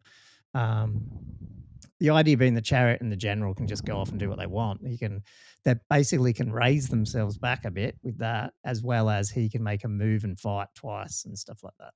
So they're quite like mobile and also can just operate independently. And then two Tomb Scorpions still in the casket. That's pretty much it. And so that was the army. Yeah, so then when I rolled, I can't remember what order things happened is, but you can't even see the archers back there. But I think I rolled the archers. That's a unit of 16 archers out of my right flank. That was one of the first ones I dropped. Was there a hill in that flank by any chance? Or it's did half Andrew have in all there. the hills? That hill's like straddling it, I guess. Oh, there wasn't. Right. I think, or only just I think it's sort of straddling that sort of right flank to the middle. Then whenever I got to the chariots, they ended up rolling over there as well, so they had to go over there. So they went in front of the archers. So like this unit is like way over on my right. No. And then sorry, I've lost my cursor, wasn't working.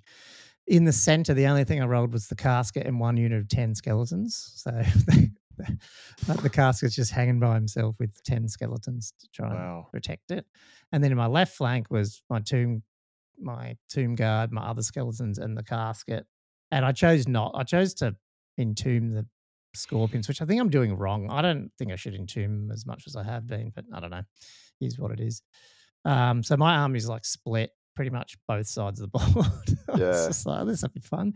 And then on top of that, I put my Hierophant over with 1 archers, and then like Andrew made a comment about do you want to put the Hierophant near the skull chucker to make it sort of shoot and stuff? Like, I think you asked what range the thing was to make him shoot the casket twice. I mean the catapult twice. I went, oh crap, that's all right. It's only 12. So before we started, I moved it over there. But then in reality, it's probably a really bad move because he could have got a turn 1 charge. You didn't take it, but you could have probably had a turn 1 charge straight into those archers. So I don't know if that would have been the right play. It didn't obviously make a difference, but I'm just wondering if you probably could have taken my Hierophant out in turn 1. Potentially. I was doing the numbers, but then I'm like, well, you had that pivot and charge. Yeah, you're right. Like if somehow you didn't break them, but I reckon you would have crumbled them and killed my Hierophant. Did you have a forest in front of your deployment zone on that flank as well? Oh, it's sort of. It's out on the left. It's almost on the edge of the board on my left. It's not quite as intrusive. Yeah. No. And then I got +1 to go first, but I lost it, and so he went first. And do you want to describe quickly? We'll just try to go quick. I mean, it was massive. Yeah. So I pretty much I was just moving everything up. Obviously, I know your charges because you can get like all your movement and your like your extra charges with your magic. So I was real cognizant of that. But basically, I was moved in the center of the board. My silver helm's up, and my griffin and the chariot I had on the left. The right flank. So they were in a pretty prime position to be charging your tomb guard, and then obviously behind you had archers, and then behind that was your skull catapult. Yeah. Oh right. Yeah, so they were just setting up for a charge. Just they, yeah. They're all opposite those guys. Yeah.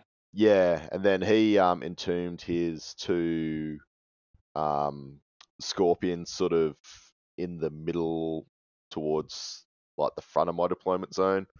So I kind of want to threaten those a little bit, or at least have a bit of a backup plan. So I kept one of my chariots in the center, just sort of like facing those 2, and I just kept my unit of dragon princes back.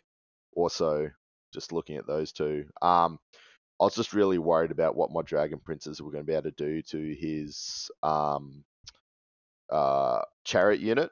I don't, 5 dragon princes by themselves, because the BSB went in the silver helms. They haven't got a whole lot of punch.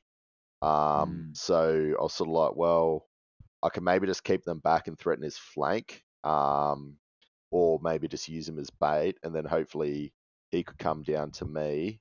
Obviously try and get rid of me down on my flank, and then I could take his flank out. Because obviously his flank was worth a hell of a lot more points than, or his left flank was worth a hell of a lot more points than my left flank. So I was pretty happy to lose what I had on this flank. So yeah, that's basically what happened. Yeah, magic wise, there wasn't a whole lot actually. My magic was a little bit ineffective. Shooting again wasn't that great. I took out a few of his. I took a chariot off with my archers. Yeah, you took I think a full chariot off. I think 3 wounds with one Yeah. archer unit. That's pretty impressive. It was, yeah, that was. Yeah, it was. That was It was pretty lucky with that. And his tomb guard, I took like maybe three off, maybe I think, with shooting, and that was from a bolt thrower and my 10 archer unit. Wouldn't the archers? Wouldn't they be wounding on 6s? Was it tough? It tough was, 4 yeah, or something tough like 5? that. Tough 4. Tough 4. Yeah. Okay, 5s. Yeah. Okay, 5s, yeah. Yeah. That would be crazy. Yep. Yeah. So yeah, it was just. Yeah, so then I was like, oh, crap. So I'm glad he didn't take that charge. But I mean, I knew I was going to, this whole flank, my left flank was going to go because there's nothing. Like, I mean, maybe I should have kept the scorpions or put them. I just think, yeah, I just played this. I think it just got so rattled from getting split in 2. I was like, I don't know what I'm going to do here. So anyway, it was a big split. Like, it was huge. I flew my Hierophant out of that because the Hierophant was behind the tomb guard, which were about to just get triple charged. So I got him out and put him in the forest. So ironically, Josh, my Hierophant was the one who spent all his time in the forest to stay alive. But I did poke him out. So the only thing that he could shoot his magic missile at the eagle, because I thought if I get rid of that, at least he has to make a decision if he wants to take out my my catapult with something else straight away or not. Trying to think of them. Yeah, everything just moved out on the right because I need to bring my chariots up. But I'm worried I didn't want to get in charge range of those things either. So it was going to be a Mexican standoff. I just thought I'll move up as much as I could with my chariots on the right until I could see if my scorpions came out or not. Magic, I probably raised it. I would have raised my chariot back with the banner. Did only 1 wound with the Hierophant on his eagle, which sucked. And then, do you reckon the chariots could have taken a charge from the princes, the dragon princes? 100%. Yeah, I reckon they'd be okay. Probably, maybe, especially with the Tomb King in there. Strength 5. They're only strength 5, 1 attack. Yeah, 1 attack each. They're not going to do a huge amount. But in the flank or not? Oh, in the flank they might. Yeah, I wouldn't give them a flank. Yeah. But you could move them more centrally and sort of have them facing them. Yeah, well, that was going to be my next move, was to bring them right round like that. And if I couldn't make it, I couldn't make it. So that's what I was going to. Yeah. That's cool. Magic. I think he stopped everything, and then I missed on my skull. What's it called? Skull catapult. Missed. Yeah. And, it just missed everything. It didn't blow up, but missed. And then that was it. That's all I could do. And then he just went into me. So So turn 2. I took the eagle that obviously only had 1 wound on him into the. It wasn't going to do anything. Well, and it didn't. Anyway, spoiler. So the eagle's just gone in just to stop it from being able to shoot, basically. I got catapult. into the catapult. Yep. Right. Got the triple charge off. I was just trying to work out how I could get everything in and get overruns onto the skull catapult, because obviously I knew the eagle needed a bit of help. Right, so was the triple charge? Was it the griffin and... Yeah, the griffin, the chariot, and the chariot. Yeah, and the silver helms who unit. have the D6 banner plus the war banner. Oh, that's right. They had the Yeah. banner. The everything, pretty potent. everything banner. Yeah. I think you'll be okay. Yeah. So that went in. Was that? I think that was all my charges, wasn't it? Yeah. And this is all pictures of the same stuff. Yeah. Sorry. Yeah. I must have killed Is another. Is that charging the warriors? Is it, or the tomb guard? Were you charging? The tomb guard. Oh, is that tomb guard? Yeah. Okay. Yeah. Not that it matters. So I took my mage out of the arch unit because I thought the archers were going to be in range of the chariots coming the chariot down. unit. And obviously he was worth a bit of points. I think he's like on the other 170 points. Yep. Yeah. So I just took him out.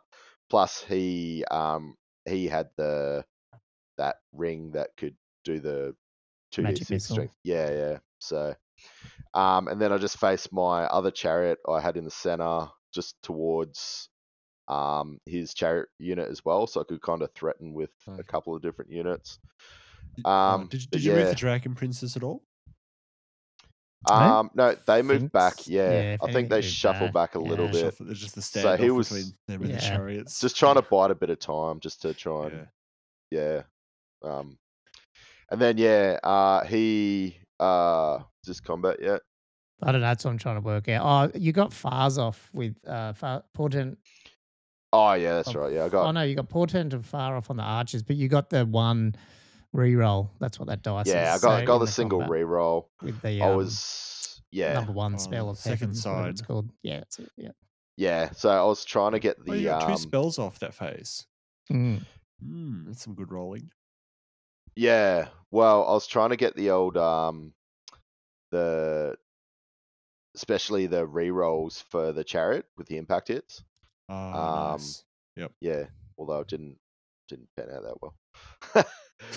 Okay. But yeah, I didn't really need it anyway. So obviously, did quite a bit of damage. Yeah, quite a bit of damage to the tomb guard. I think I took. You took them all, crumbled them all down to just my tomb prince left. The tomb prince. Yeah, so he was still there, but then the other 2 overran. So so the other 2 overran because they were out of combat, and they overran into the archers. The archers right straight behind them. Yeah, right. Yep. Yeah. Nice. And were they lining up then into the catapult at that point, or was it still not quite?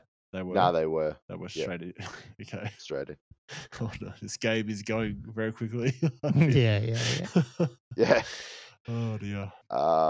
Is that the end of my turn? Yeah, I think you crumbled. Pictures? Yeah, remember, and then we corrected it because you had the war banner. So originally I had 2 wounds left. But, that's right. We realised you had the war banner, so he ended another up, +1. Tomb Prince had 1 wound left. Made a mathematical error counting up all his copious combat res. I would imagine. Yeah, it was getting a bit ridiculous at some point. Scorpions didn't come down for my turn, so then that's when I just went, I'll take this to the front if I don't get the charge off. So I moved my units up as much as I could. This is the chariots on the other flank. Chariots, sorry, towards the tomb princes. I did do one, ended up doing 1 wound to that bloody BSB. If I'd killed that freaking BSB, that would have been good, but just couldn't. Yeah. Sucked. Because he's got a great weapon and stuff. He could have done. I just didn't. I probably only rolled 1 hit or whatever, is what it is. Did I get any? Is that magic? Oh, yeah, I would have got magic off. So the casket would have gone off. And I took out all but 1 dragon prince anyway. So now they're gone. And then I think he ran away. They ran, ran off the board. Wow, they ran off the board. Oh my god. Yeah. Wow. But then, in my turn, he pops my Tomb Prince. So he's gone. It looks like the Tomb Prince has killed another guy, but that was about it. That's interesting. Maybe, or was he just still there, or did I choose to not go after your BSB after that, which is dumb. That's the thing. I should have just been doing everything to try to kill that BSB, but is what it is. And then, yeah, you destroy the skeleton. 10 skeletons get destroyed by his general and chariot. And then Chariot overruns and the chariot overruns. General restrained. Yeah. So the chariot overran in to help there because the eagle whiffed. They basically did I think the first turn of combat, your eagle, they were was the eagle totally still alive after all? Yeah, it was totally even. And then I think he killed one, which crumpled another one. So I had one guy left. And that's when his chariot came in on the bottom of mine. Chariot came in to rescue the eagle. Yeah. And then his turn, he's just doing basically lining up to get my casket now. So, yeah. Just describe that one. I've been moving my Hierophant too, just in the forest, but just to try and get some pot shots off. But there was some pot shots going on. Yeah, I think you took out at that point. I don't know when it was, but you did take out my bolt thrower. Yeah, that was the casket too, actually. So I was that the casket? A picture of it. Yeah. That's probably what that picture is. So I think the only thing the casket blew up was that the Dragon Princes and the bolt thrower.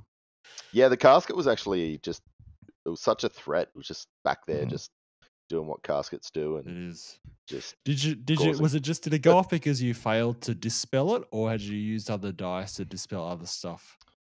I believe I tried to stop it numerous times, but there were other things I was worried about as well. Yeah. So it was mainly keeping some of his stuff in place. Stopping beforehand. Movement ones. Yeah. My chariot movement ones and stuff, I think. Yeah. The movement ones are important, eh? But yeah, it's just one of those things. Like he's got so many spells. You just you can only stop what you can only stop sometimes. And yeah, so obviously my Lord and my Lord and my Griffin my Griffin Lord and my Silverhelm unit were in a position where I could charge. Obviously he had his archers now in the way between at least we'll stop my Silverhelm unit from charging his casket, but I don't think he could couldn't do anything. We were trying to work it out. I was like, there's Griffin. No way I can stop him getting around. Even if I can move them a little bit to the left, it wasn't going to happen. So, because just listeners, he's basically wheeled 90 degrees now. You're basically in my deployment zone at the back of the board, but facing right towards my gone casket. Through the tomb guard and the archers and wheeled around. Catapult. Yeah. So he took out his left flank and now, Right. And there's some movement in the back, but it's just inconsequential. Backing up. So obviously, he's got his chariot unit, huge threat. There wasn't a lot I could do with it, so I've got my archers on the hill on my left flank. I've sort of done tit for tat with my your mage. Wizards run off over to the forest. So now my wizards run behind the forest. And I've just moved my my chariot that was threatening his chariot unit back a bit, just a little bit of safety. So yeah. You got another reroll off too by the look of it. Yeah, got a single reroll. Can't remember what that was. I remember I got a reroll and then I rerolled a 1 and then got a 1. Oh, no, that's what it was. That's what it was then. Yeah. I forget what that was for, but yeah. Yeah, it was something. Yeah. You took off another chariot with some shooting. Yeah, the shooting wasn't actually going too bad. And then you got my casket. Those archers are doing some work on those chariots. For some reason, they're chariot killers. Yeah, they were. Yeah. But your chariot and your eagle easily took care of the one dude left on the catapult. Yep. So he was gone. And then my turn 3, one of my tomb scorpions came up. And now that the dragon princes just come are up gone, now. And there's only one of them. Only one of them so far. Yeah. Oh my God, it's turn 3. The good thing about these fast cavs, though, the chariots, are I just pivot him back and brought him back 8 inches. Like the chariot's now trying to basically go, well, if you're gonna charge in here, I'm gonna be able to potentially countercharge or if I might even get a charge off if I could do a charge move. So I've moved him 8 as much as I could, with the hope that I can do a 16-inch charge or close to it with magic. Yep. Yeah, into the silver helms. Yeah. I think, as you can see and then I have, so I'm just going, man, he's got 1 wound left on this bloody eagle, and I try and move my Hierophant over as well, still in the forest, so I can't get shot by arrows, but just to try to shoot this bloody try and shoot the eagle. The eagle, but I still didn't manage. I think you might have dispelled that spell or something. I can't remember. Yeah. I got another. I must have raised the chariots back, but then I'm pretty sure, is this the turn I actually do get the charge off or not? No, maybe not. My archers shot some of your archers, nothing much. Yep. And then, oh no, I have. Here we go. So I did get it in. So yeah, we I got because I've got 2 goes at it, actually 3 goes, because I've got my Hierophant. Sorry, not my Hierophant. My Leech Priest on the casket is in range of the chariots, and I've got 2 movement spells. So I had 3 goes at trying to get these chariots in. Trying to get the spell off. But Andrew actually elected to let me do it on the first one. I was so adamant that this is like 18 inches. I was like, there's no way that is 16 inches. And it was 16.5 or 16.25. Oh, wow. Okay. I like it. Yeah, it was like it was in, but it was pretty damn close. It was definitely in. Yeah, it was like, Well, looking at that photo, 1/4 inch in it. Yeah, no wheeling required. Yeah, straight in, and then close the door. Oh, wow. That looks so close. Incredible. So you got a magic charge off straight into the... I did, but this is my role for... Wait, what's... That's my... Why am I seeing a photo with all these 1s and 2s, Colin? That's my... that's my 4 attacks from my Tomb King coming in. Oh, I thought those... Okay. Oh, no. So I put all the chariots... I put all the, the horses and all that into his mage and got the mage. And then I went to just attack the unit of it, I think, because he's got a great weapon, and I rolled 3 1s and a 2. So my Tomb King did nothing. Horribly. Did you have impact hits going off as well? Oh yeah, but it was crap. I rolled 1 on my impact hits for the D6 +1 Chariot of Fire, so that was a waste of time as well. Okay. And I guess Andrew even said, "Do you want to challenge him?" I went, no, do you want to? And I thought he had a champ still, which he didn't. And then, this is where I'm just, in hindsight, I'm looking back, and it wouldn't have mattered because that's what I rolled to hit, 3 1s and a 2s. But should have challenged, and also I had some other ideas down the track of saying I've got to think about where I'm positioning in 6 at least, where I'm positioning this dude versus. There's probably nothing I could do in this. It would have had to be a challenge to get his BSB, but he's got 1 bloody wound left, and it's what kills these units. He just crumbles me because of the freaking combat res. I think twice he rolled a 5 on that D6 banner. Yeah, I was going pretty good with that D6 banner. Wow. With and my it roller. just and that's when I started to swear. Funnily, I was like, "Fuck you!" not Andrew, but my stupid Tomb Kings. So it's going pear shaped when Colin starts to swear. Yeah. So they crumbled down to what did I have? 1 wound left on 1 chariot, and then so the reason why I've got these big frowny faces I'm going to animate on my battle report. Wait, so did you roll a 5 on the battle banner in this combat? Yeah, that round it's got war banner, battle banner. It's got war banner and battle banner. And the only person who can do anything to his 2+ saves is my Tomb King, and I didn't even hit. Yeah. That was a bounce. For a second there, I went, "This, if I can take this unit out, this is a lot closer than I was going to be." That's what I was worried about. I'm like, it was a big swing. I'm like, this is going to be a huge swing. And if it's going so well. Just going to get and then obviously, his turn, he comes in the flank. I guess you elected not to go into the car. Well, you can't. You could have gone into the casket yourself, but I guess you wanted to take this unit out, so you went in with your general with the Griffin guy. Well, this unit. The only thing that was going to really if I didn't go into this unit and your Lord's there, I mean, I had my BSB. It's he's pretty potent still with his 4 attacks. So yeah. I did a damage to your Griffin at some point. I can't remember what that was. But... You're shooting your bows. I remember was it? bowing it. Yeah. That's right. These archers were going to town everywhere. So I don't think anything did you get me on that turn 4 or was it my turn 4? No, it was your turn 4. You popped me. Yeah. Battle banner again, probably. Looks like I've done 1 wound more to you, Griffin, but that was it. You did. Oh, and to your general as well. Yeah, there was. So your archers took 1 off the Griffin and 1 off the general, I believe. Wow. Okay. Yeah. Did your second sign re-roll the battle banner at some point in this game? No, we didn't have it now because I also kill. Oh no, that's your mage over there. No, I don't know. No, I didn't get it back. I think I was starting to dispel that spell. That's what happened. I was like, which one do I'll stop the re-rolls. Yeah, because that's a really good combination. Yeah, impact hits or battle banner, like those rolls are so crucial. Yeah, but I got 2 5s in a row. And that was good. That's what helped me. So this is the cool thing. That goes in my turn 4.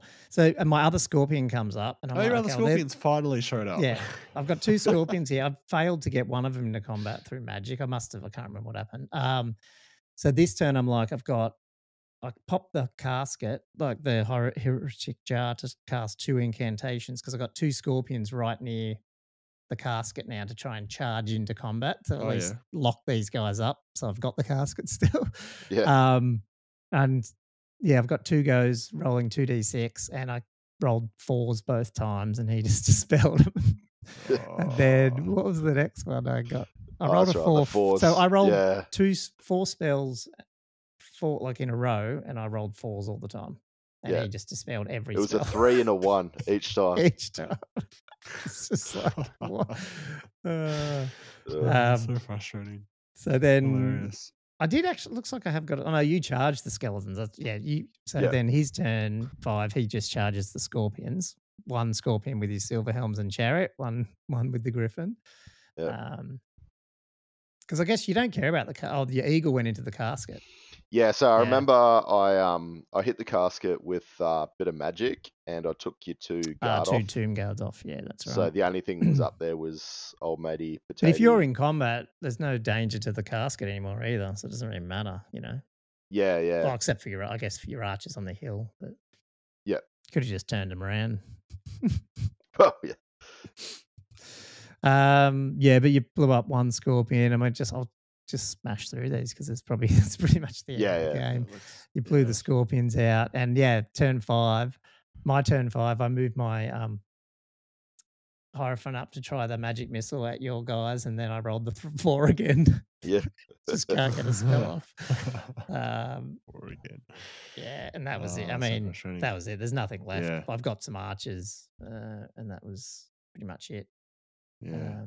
Oh, that's right. You charged me, didn't you? Yeah. I think, with your archers. And here I go again trying to shoot something again. Oh, yeah. This Hierophant tried twice to shoot my magic missile at your archers and rolled 4s. That's where it was. That was fun. So it was a massive. We didn't even add it up, but it would have been. Did you work out the table quarters? Oh, he got 3, didn't you? Was it 3? Yeah, because I had the archers. I think I got 3, and then I got. Do you get an extra point for having more? So you got 4 out of the 5. Yeah, fair. But it was none, I think. Deployment was. I mean, that just came down to luck, didn't it? That was a huge factor, and I think that sort of shook me up a bit too, because I'm like, well, yeah, I think you really need to read these like the pack and just sort of tailor your list around that, because I didn't really think about the pack too much, and now I'm sort of like really thinking I need to go through and maybe tailor my army a little bit more to what's required in some of these scenarios. Yeah. Well, I mean, I don't know. That's why, I mean, with mine, I'm thinking, and maybe it's a topic for another podcast. I don't know. But I was just like, if I get, like, I really would like to see what those Tomb Guard would do with that, that banner that, I did put on, but they didn't get a chance to use it. The D6 one. But the reform the one. reform and charge one. But at the end of the day, they're still movement 4 unless I'm magicking them around. So the next list I am doing is 2 units of chariots now. The sort of the chariot with the lord's the same, But the chariot with the tomb prints has a +1 to hit banner. So they're all hitting on +1 to hit, which I thought might help them do a bit more. Like, I think that might make people go, which one do I want to attack? Or they might see them as not as bad as the Tomb King one, and they might do a bit of stuff. And then just have 3 units of archers. And I don't know if this will work, but there's on my Leech Priest on the casket, there's a bound item which is like a 3d6 strength 2 magic missile, like bounds level 4. So I'm like, if your eagle's coming at me, I might get a couple of shots of that off. It's like the old. I wish it was like, what was that wild? Remember the Beastman spell in 8th was like 5d6 strength 1 hits. It was the best. It was the best spell to take out like no armor save, like magic, like eagles or war machines, because you'd in 5d6 you'd roll a few 6s and you'd kill things. And I thought 3d6 strength 2 is sort of equivalent. I mean, you still have to roll high, but if you get 2 shots off, you might stop. Like fast cab coming in to get you. Like, you've got a magic missile. You've also got a bound spell for magic missile. Yeah. You could sort of protect yourself a little bit, maybe one turn. I don't know. That's what I was thinking of.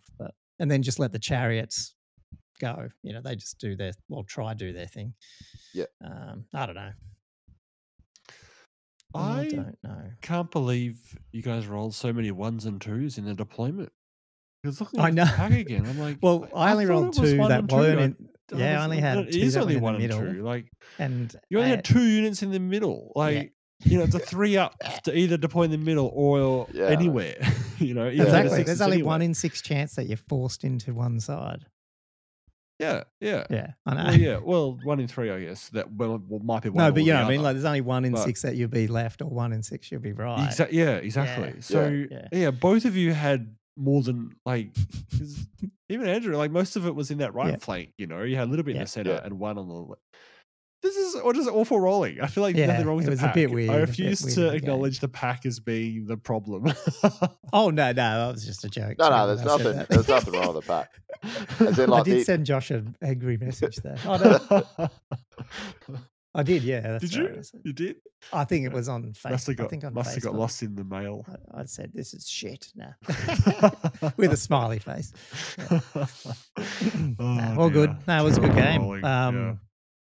But I also don't want to judge it too quick by one game like that. Yeah, because, that's the thing. You got to play a lot, I guess.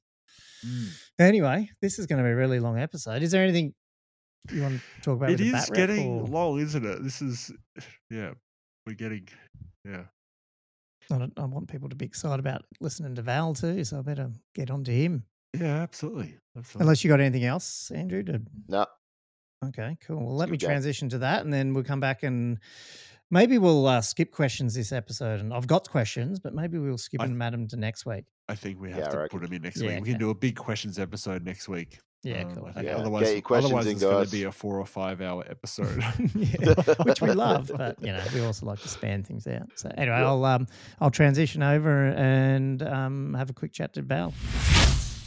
Welcome back, Old World Fanatics listeners, and I've got a very special guest today on a solo weekend interview.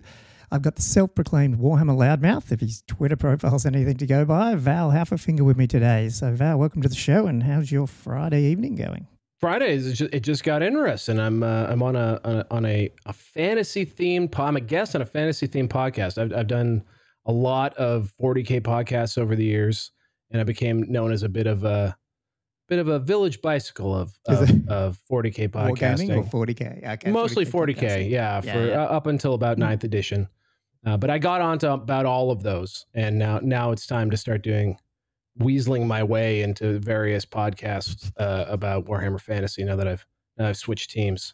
Oh God, yeah, this is the story I want to hear, I guess, because I guess I reached out to you because we were just talking about this hitting record, but I must have been browsing YouTube because just for random fantasy stuff. Obviously, AOS has blown up big time, and Rob does the Honest Wargamer. I don't know if I found it through YouTube or Instagram or whatever he does, but you popped on there talking about 8th, and then you got right into this Square Bass GT stuff. So we're going to talk about all that, and I just cool. and then I saw you pop up on the Warhammer Discord, I believe. Oh, okay, it was. yeah, I've poked around in there a bit. And yes. that's when I sent you a message, I think, saying, "Hey, do you ever want to come on a podcast?" Now they have a different show, right? Like They the got whoever the runs that Hurdstone. Discord has their own. Yes, that's right. Yeah, the Hurdstone. Heard. Hurdstone. Very clever, fellas. Very clever.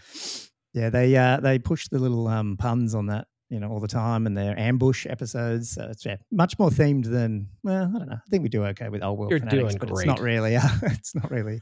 We're not really great at the puns. But anyway, Also, I like that you're fanatical about a game that does not yet exist. So that's like really getting ahead of the curve. That's fantastic. Totally. Yeah. Like we were just chatting about that earlier, but it was like, we're still new and we're up to, this should be episode 13, I think, when I whack it in. So really we should have done some Skaven themed horn rat something. I don't know. Theme. We'll workshop it. We'll workshop it. We'll fire it up on the whiteboard back there and talk it out. Yeah. Exactly. I have to say, I've listened to the last couple episodes, and then my early dabbling with Old World Fanatics kind of came to a crashing halt when one of the co-hosts was describing trying to strip some miniatures, and I was so horrified as to what this guy was. He used brake fluid, which I'm pretty sure is a neurotoxin. Probably. And then he talked about how that worked pretty well, but then he was going to use some ISO to strip the minis, and he said he melted them. Yep, which means it was not ISO. It was not isopropyl or whatever it is. I don't know what he got. Maybe the dip from Who Framed Roger Rabbit. Let me set the record straight for your listeners if they have not already. The answer is super clean. It is sometimes it is a purple engine degreaser. You just need something like a really basic concentrated soap. And if you want to go to the advanced, you can just leave your minis in there. As long as you like, they will not melt. Will not get wrecked. Yeah. If you want to go to the advanced class, you pour a little bit of basically any engine degree, super clean, which is purple, the purple stuff, or simple green is also used. I don't like it. It's not as concentrated for me. You pour that into what's called an ultrasonic cleaner.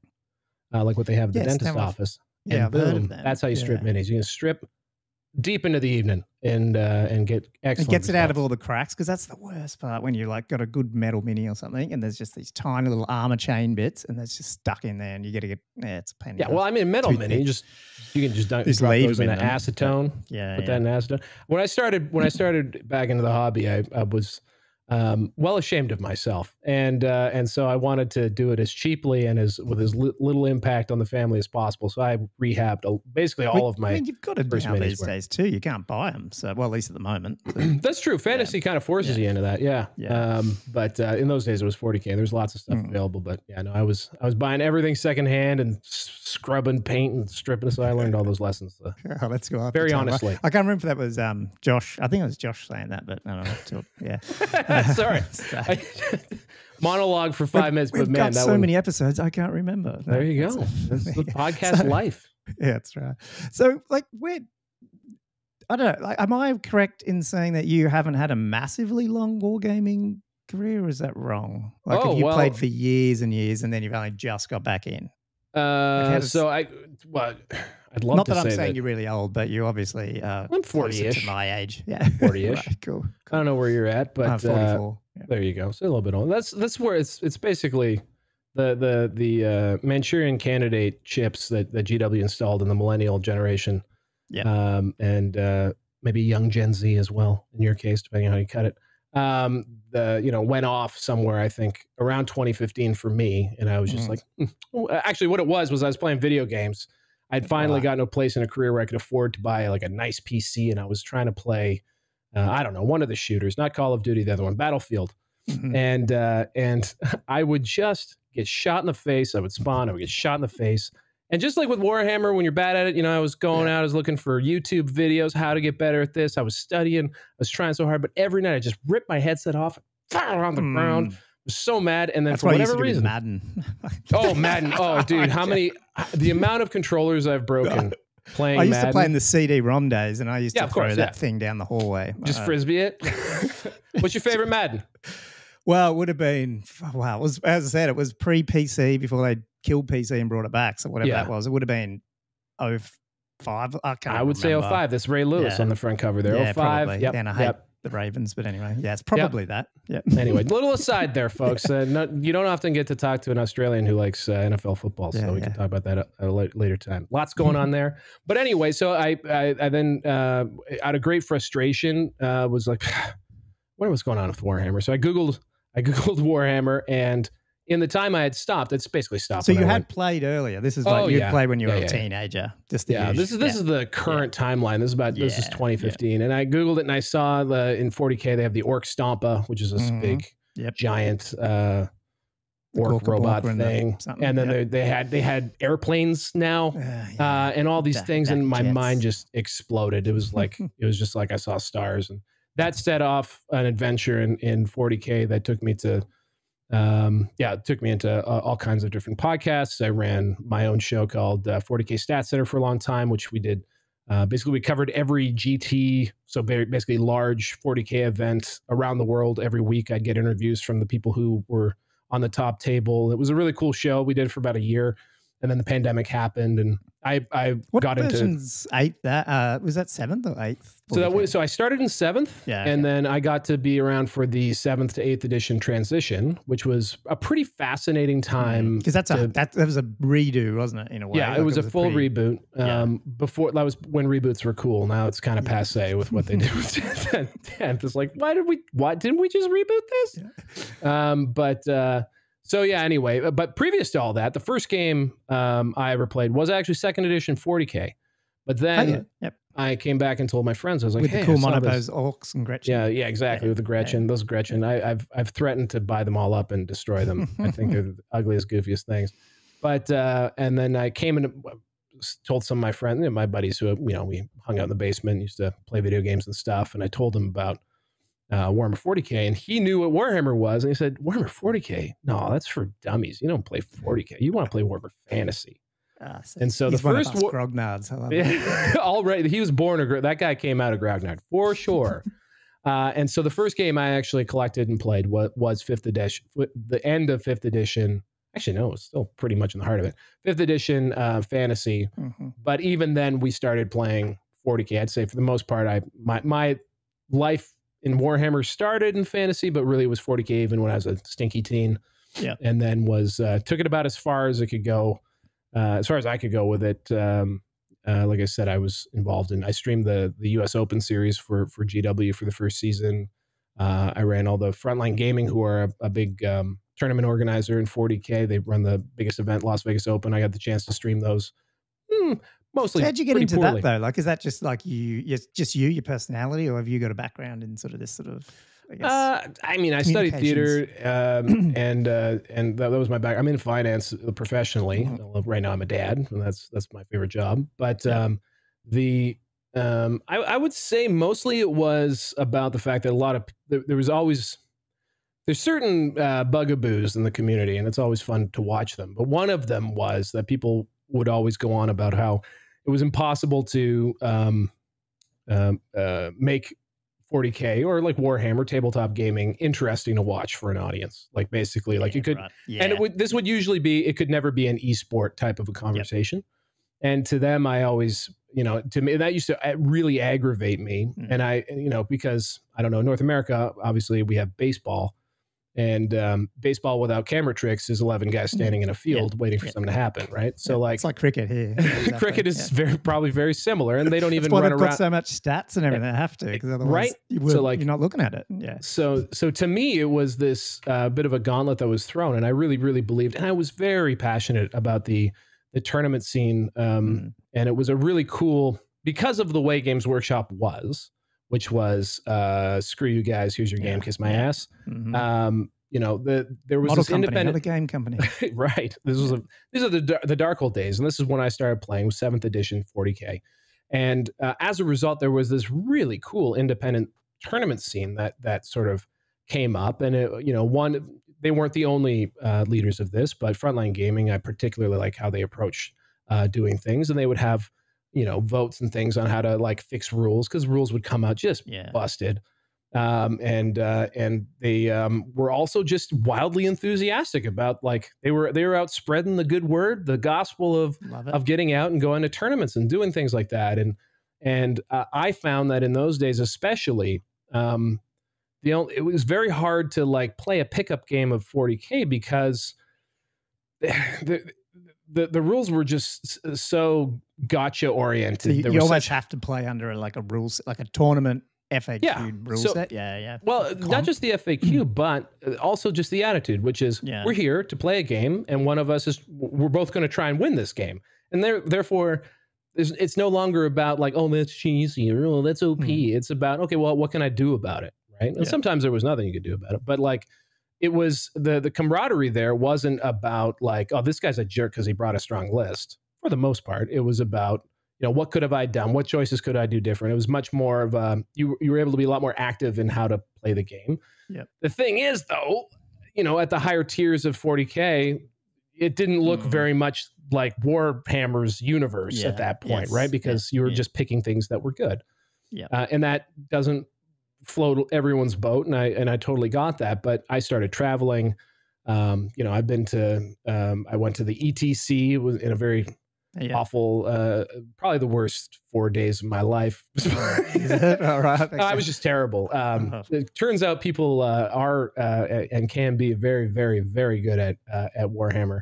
It is a skill. It's not just a luck-driven game. So, wait, the ETC, is that do they just do 40K then, or was that combined? Because I remember fantasy was there and all that. 100%, yeah. Okay, so it's combined, So it started as a fantasy event. When fantasy went the way it did, they actually, I think the ninth age came out of actually the ETC wanting to continue on being able to play a game, and they created a very tournament-centric rule set. And then actually subsequently, when I went there was a lot of different game systems, 40K being the largest represented.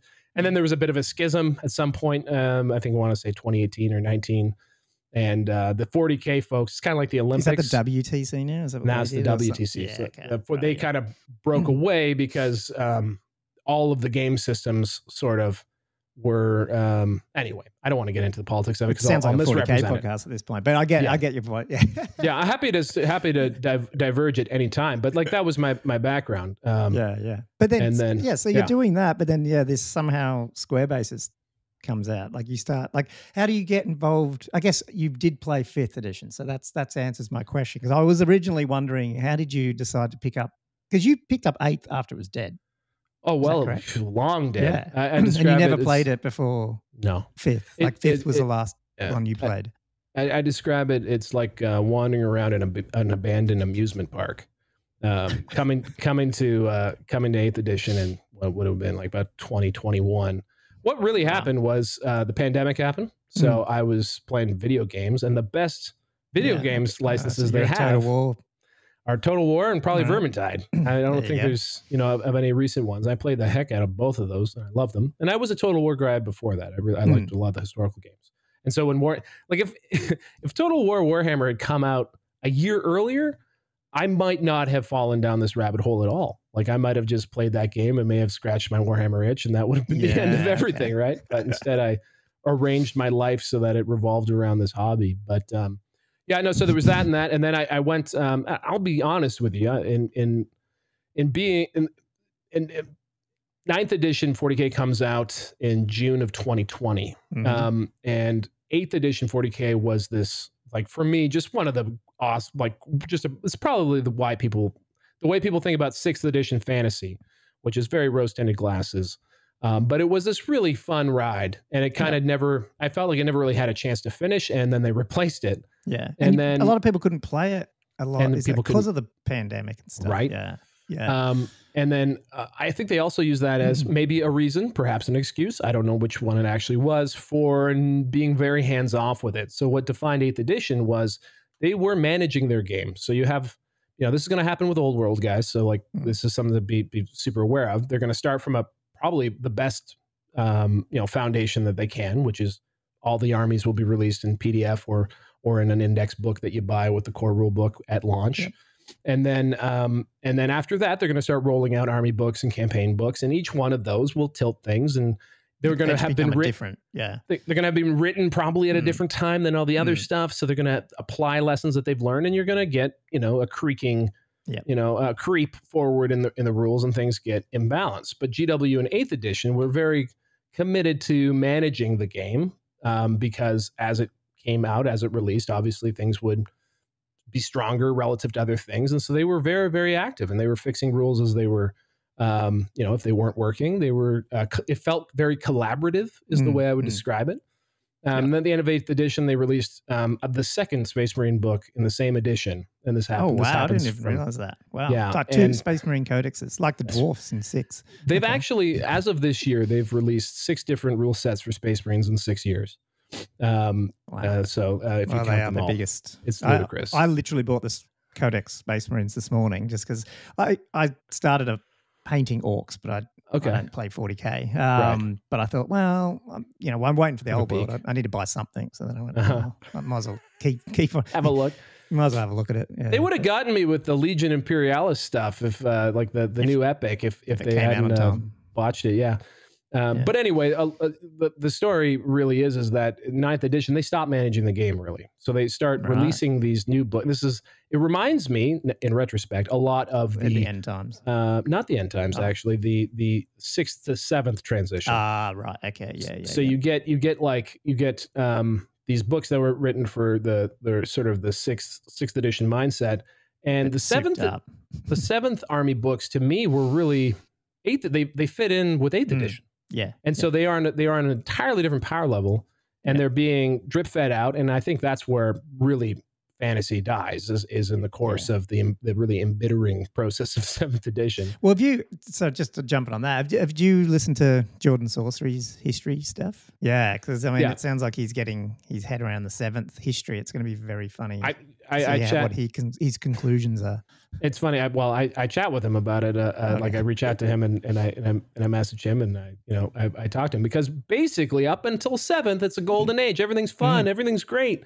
And then suddenly they're mortal, and they also there's some sort of a shift in the mentality at GW, and things really go off the skids for the company and for how they develop games, and that's really manifest in Fantasy 7. So it's hard to tell that story probably without sounding a bit negative. And Jordan tells his stories in a really wonderful, very fun, positive. way. Yeah, exactly. You can't. Yeah, he's not going to say a bad thing generally. I mean, So it's interesting. Throughout all this, to finally answer your question, and I warned you I'd talk at length. So I love it because I don't. I mean, I do, but it's probably better if one of us is. I was at that time. I was flying around North America streaming top level 40K tournaments, and I could see the things that were busted. And I'm by no means the top tier players that I'm covering, but I can see when things are broken, and I was standing next to people who could fix them, and I knew that they weren't fixing them. And when there's a disconnect, I think between, it's like I call it, it's like unrequited love, like where when the people who are managing the game or own the game don't love it as much as you do. Yeah. That's when you get the rage. That's where you get the Star Wars fans who are freaking out. That's where you get people, burning armies. That's where you get that backlash, is when there's that dissonance between how much you care and how much they seem to care. And, they're a company and they operate with different motivations. But from what I could tell, there was no particularly good reason why they stopped. And in fact, once I was good and bitter about how they were handling things, they did come back and start managing the game again in a really effective way. And that edition did end on a really nice upswing. And the people who were playing it were really, really happy with it. And I couldn't open my mouth without just barfing all over it. And I needed to. That's 9th you're talking about. Like when I'm talking about 9th edition 40K. That it was at that time. It's like when you're just the rain cloud when everyone else is having a good time, it's time to maybe find something else you're into. And that happened to be 8th edition.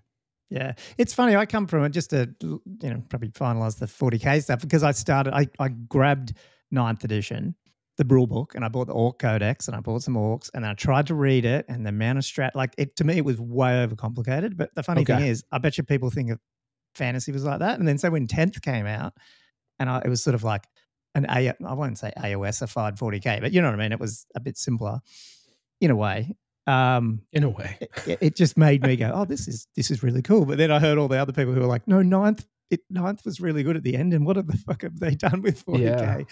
So it's just funny. I'm seeing it from the other angle. Whereas in fantasy, when AOS came out, I'm leaving. I'm not doing this. Not that it's a great game and it's got better and it looks cool, but never AOS today is not it's not AOS today is not what it was when they launched it. And the AOS. So in a lot of ways, I think in order, like fantasy died so that Games Workshop could live, because the blowing up of the old world was a patently stupid idea, and it made them pivot and made them realize what we have to actually do things properly. They replaced it with a game that met what they thought they were, which was the model company. So they replaced it with a game that was just about grabbing shit off your shelves and put them on the table and have a good time. Yeah. And no, it didn't work because that's not a game. I put a clip on, and I swear I'm going to do either, I don't know if it's a YouTube video or a blog or whatever, but I've got like, I took screenshots of their share price and when the Warhammer community site took off and all that, and you can see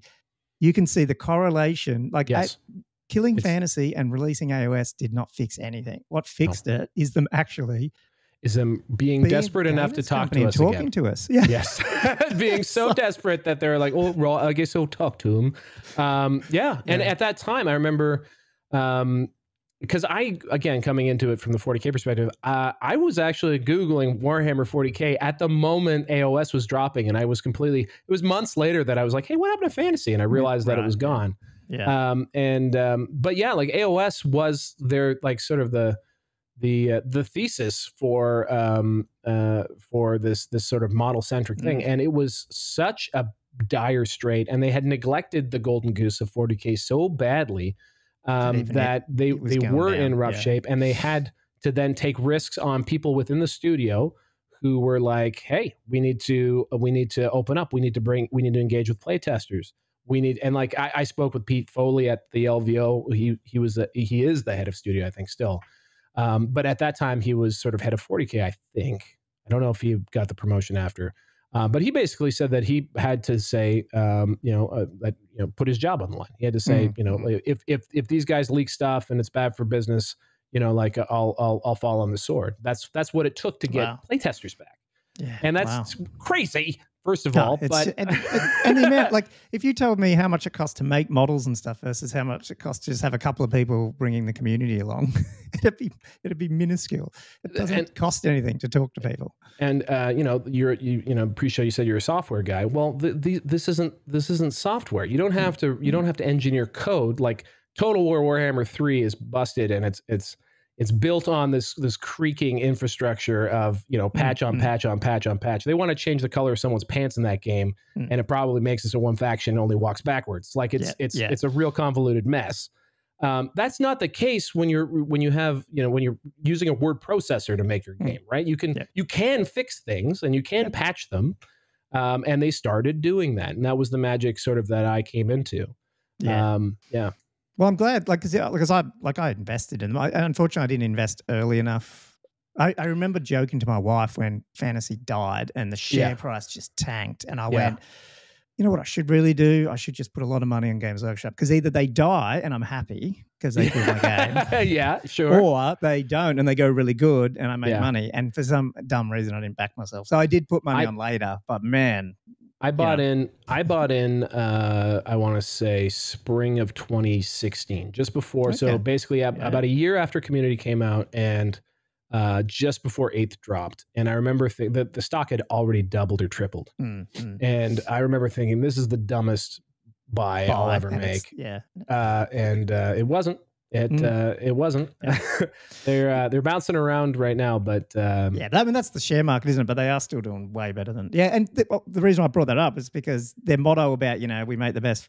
What is it? We made the best fantasy miniatures in the world and sell it at a profit, and then now they intend to do this forever. Yeah, that one. Now they've got the extra line in there, which is about something about talking to the community. I just went, you finally got it, guys. And this is what we can pivot into, I guess, square bases and fantasy. Sure. This is where I'm really excited to see what happens with putting a square base, Warhammer fantasy type game in that environment. What is it going to do? Yeah. In terms of, how's it going to be received? Because I think it'll be received really, really well. That's what I'm hoping. But well, I don't know if all of your listeners are square-based fans or not. But one of I have been developing sort of my bullish case for the old world a lot, because there's a lot of there's a lot of PTSD out there, folks. I understand this. And there's a lot of, people didn't really believe it was coming back for a long time. And now that it is coming back, there's a general grumble about, well, fantasy was a failure of a game, so why would it succeed now? Yeah. And I would say it was killed by neglect. So as an anthropologist of Warhammer Fantasy, going back and going through forums and reading old posts and listening to old podcasts with heartbreaking, like, what do you hope for in 9th edition sort of segments and stuff? Even I might have done one of them. Oh, yeah. Just breaks your heart listening to these people. And and so with all of that, for me, when in 40K from 7th to 8th comes out, you couldn't buy a Leman Russ, which is a tank in the game, like one of the most like ubiquitous models that there is. Like everything sold out. It just blew the doors off. And I don't think that's because all of a sudden there were a bunch of people in the world who'd never heard of Warhammer and like, oh, I'm going to give this a shot. I think it was a lot of people who wanted to love Warhammer, and there was no game to worth their time, and there wasn't a company worth giving money to. And suddenly there was, and they came back in droves. And the thing is that when that company culture changed and they started, trying a little harder, and I'd say they're quite imperfect still, but when they started doing some very basic stuff, and that was enough to bring back people, this did not exist for fantasy. So like I said, I think the majority of fantasy players checked out in the 6th to 7th transition. And you can see that with the nostalgia for 6th, especially. Absolutely. Yeah, I agree. And I think that was, and then just the way that they bled out the game with another thing I like to point out is when 8th does drop in 2010, here's a wonderful pop quiz for you. What month was the first army book released? No June of 2010. The edition launches. It was like, when does was the first one army that book? was like 6 months later or something? It was March of 2011. It was almost a year later they get around to dropping the first army book, which is insane. It's crazy. And they're mad that like fantasy doesn't sell. Give me a break. It's like it made me upset. And 8th had a pretty big peak. Obviously 6 did as well, which again gives me hope that if you can get a game that attracts the old 6th edition people, as well as all the people that were playing 8th, and the Total War crowd and all that sort of stuff, then I don't know, you've got a winner. That's what I'm hoping. I think there's almost no way, because you can tell that they've really hedged their bet on the upfront investment on this. Because well, first of all, launching a game of this magnitude, even fantasy's probably a third of the size of 40K as far as like total units and factions and like actual kits. It's as a guy who got into it late, I've voraciously collected almost every army since, and it's wild to think of to do. Trying to do that in 40K would require like another house, but it seems almost achievable in fantasy. So yeah, I think there's that upfront investment. They've obviously hedged a bit. It feels like it's going to be 2-ish plastic kits per faction as they release, which isn't a crazy amount of investment. And they're going to trot out all the old plastics and things like that to try and get it back up in the air and really capture that nostalgia. But I think that to me telegraphs a low expectation for success on their side, maybe in the realm of re-releasing Middle-earth strategy battle games or whatever. I think the reality is going to be that suddenly, it's all sold out. I think they're just going to sell it all out. I think they're also going to sell out all of the AOS adjacent stuff. Yeah. So like, if you're an AOS Skaven player or, get your stuff now. Seraphon person, get it now. Like, straight up, because it's going to get it's going to get eaten up. And I think that will eventually bode well for the game.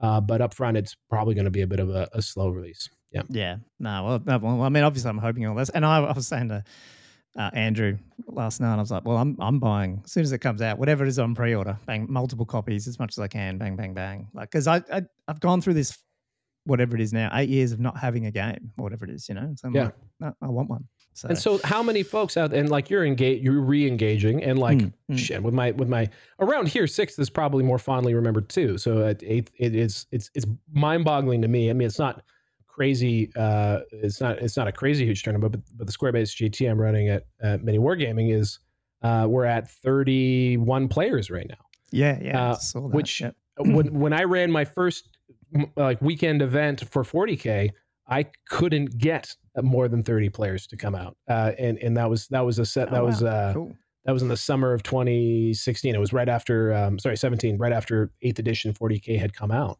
and I couldn't get them out. And here we are, like there's all these people dusting off fantasy miniatures. I mean, it has to be because of Old World, I guess. I mean, obviously I wasn't, I'm trying to think. I wasn't playing, because, you know, you do what you do. You play the Ninth Age, you play a bit of Kings, you do all this sort of stuff, and just nothing like hit the, right. You know, It's not it just Warhammer. wasn't Warhammer. It wasn't Warhammer. Yeah. And so I think if the Old World wasn't coming out, I probably would have, I would have gone. I mean, as I said, I started thinking about 40K because at some point you're like, I want to play a game that's supported. I know, and Games Workshop make the best minis, like there's no doubt about it. So I'm like, I started playing around with that, and I started reading like the Horus Heresy books because everyone, you know, I was like, I need to get in the lore. And once I did that, I went, oh well, I could be a 40K player, I guess, you know. It's like, but then I don't have to be now. I can still be secondary. So hopefully, we'll see how that goes. So do you want to so the square. I was going to say, well, with our 6th edition CanCon tournament in January, CanCon's awesome. That's 60. Well, we're on target for 60 players. CanCon's your LVO too, though. It is. Like it's a very very big event. Yeah, like 60 players at CanCon is going to be like a small group of people huddled together in the corner next to all the other stuff going on. Oh yeah, it's still 2,000 players or something. Right. Yeah, it's wild. So like it's super cool. Like 1 year ago this year I went to a place called what is it called? It's called the Boys GT in Rochester, New York, and it's one of the oldest ongoing sort of Games Workshop independent tournaments. It's been around, I think, since the early aughts, and basically it was the only 8th edition or any fantasy tournament I could find last year that was within driving range. It's still about 5 hours away from me, and I got there, and it's basically eight friends who just never stop playing, you know, and plus me, you know, and so I think that's kind of funny. But yeah, Old World is definitely making people interested in being able to do it again. And I think there's so many. And as I got into 8th very randomly 2 years ago, and I started talking to, and I would talk to especially the competitive 40K scene. You know, going back to the ETC, like the ETC's its roots are fantasy, like, and I think the competitive game going back to my childhood, like the kids saying the serious game was fantasy. Like this is like a 12-year-old conversation, like two 12-year-olds talking to each other. Even then, it was viewed as more of the a game that you could like play with some rigor, and so when I talk to a lot of the like tournament players and people who do travel for events and take playing 40K as seriously as you can take it, like a lot of the times you scratch the surface a little bit, and underneath that is a fantasy player. And they're interesting. And I think there's a lot of people will talk about how it's not a threat to AOS, like. And or like other people like, oh, this is going to kill AOS. And the thing that I think is more likely is AOS players are net new. I think that is a totally new scene. Exactly. That Games Workshop has developed with some hard-earned work and effort. And that I think really like the players for this game are going to come from players who have, like yourself, who weren't involved in anything Games Workshop for a long time because they didn't have a game to play. But I think they're also going to galvanize a lot of 40K players. I really do. Especially if they're not too happy with 10th. But I mean, it sounds like 10th's doing it. No, it's coming around. They finally got around to again managing their game. New one. And Index Hammer is always a bit challenging, like you said. So especially when they don't respond quick. Like they took 4 months to address very basic problems.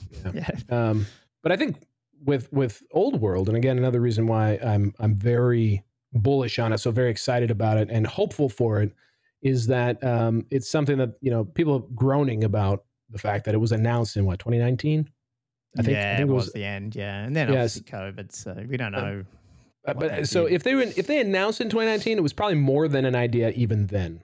So your development timeline is anywhere between 4 or 5, maybe more years. That someone has at least been chewing on this idea. And there is nothing in Games Workshop that they spend that much time creating or working on. It just doesn't exist. They do not have the time.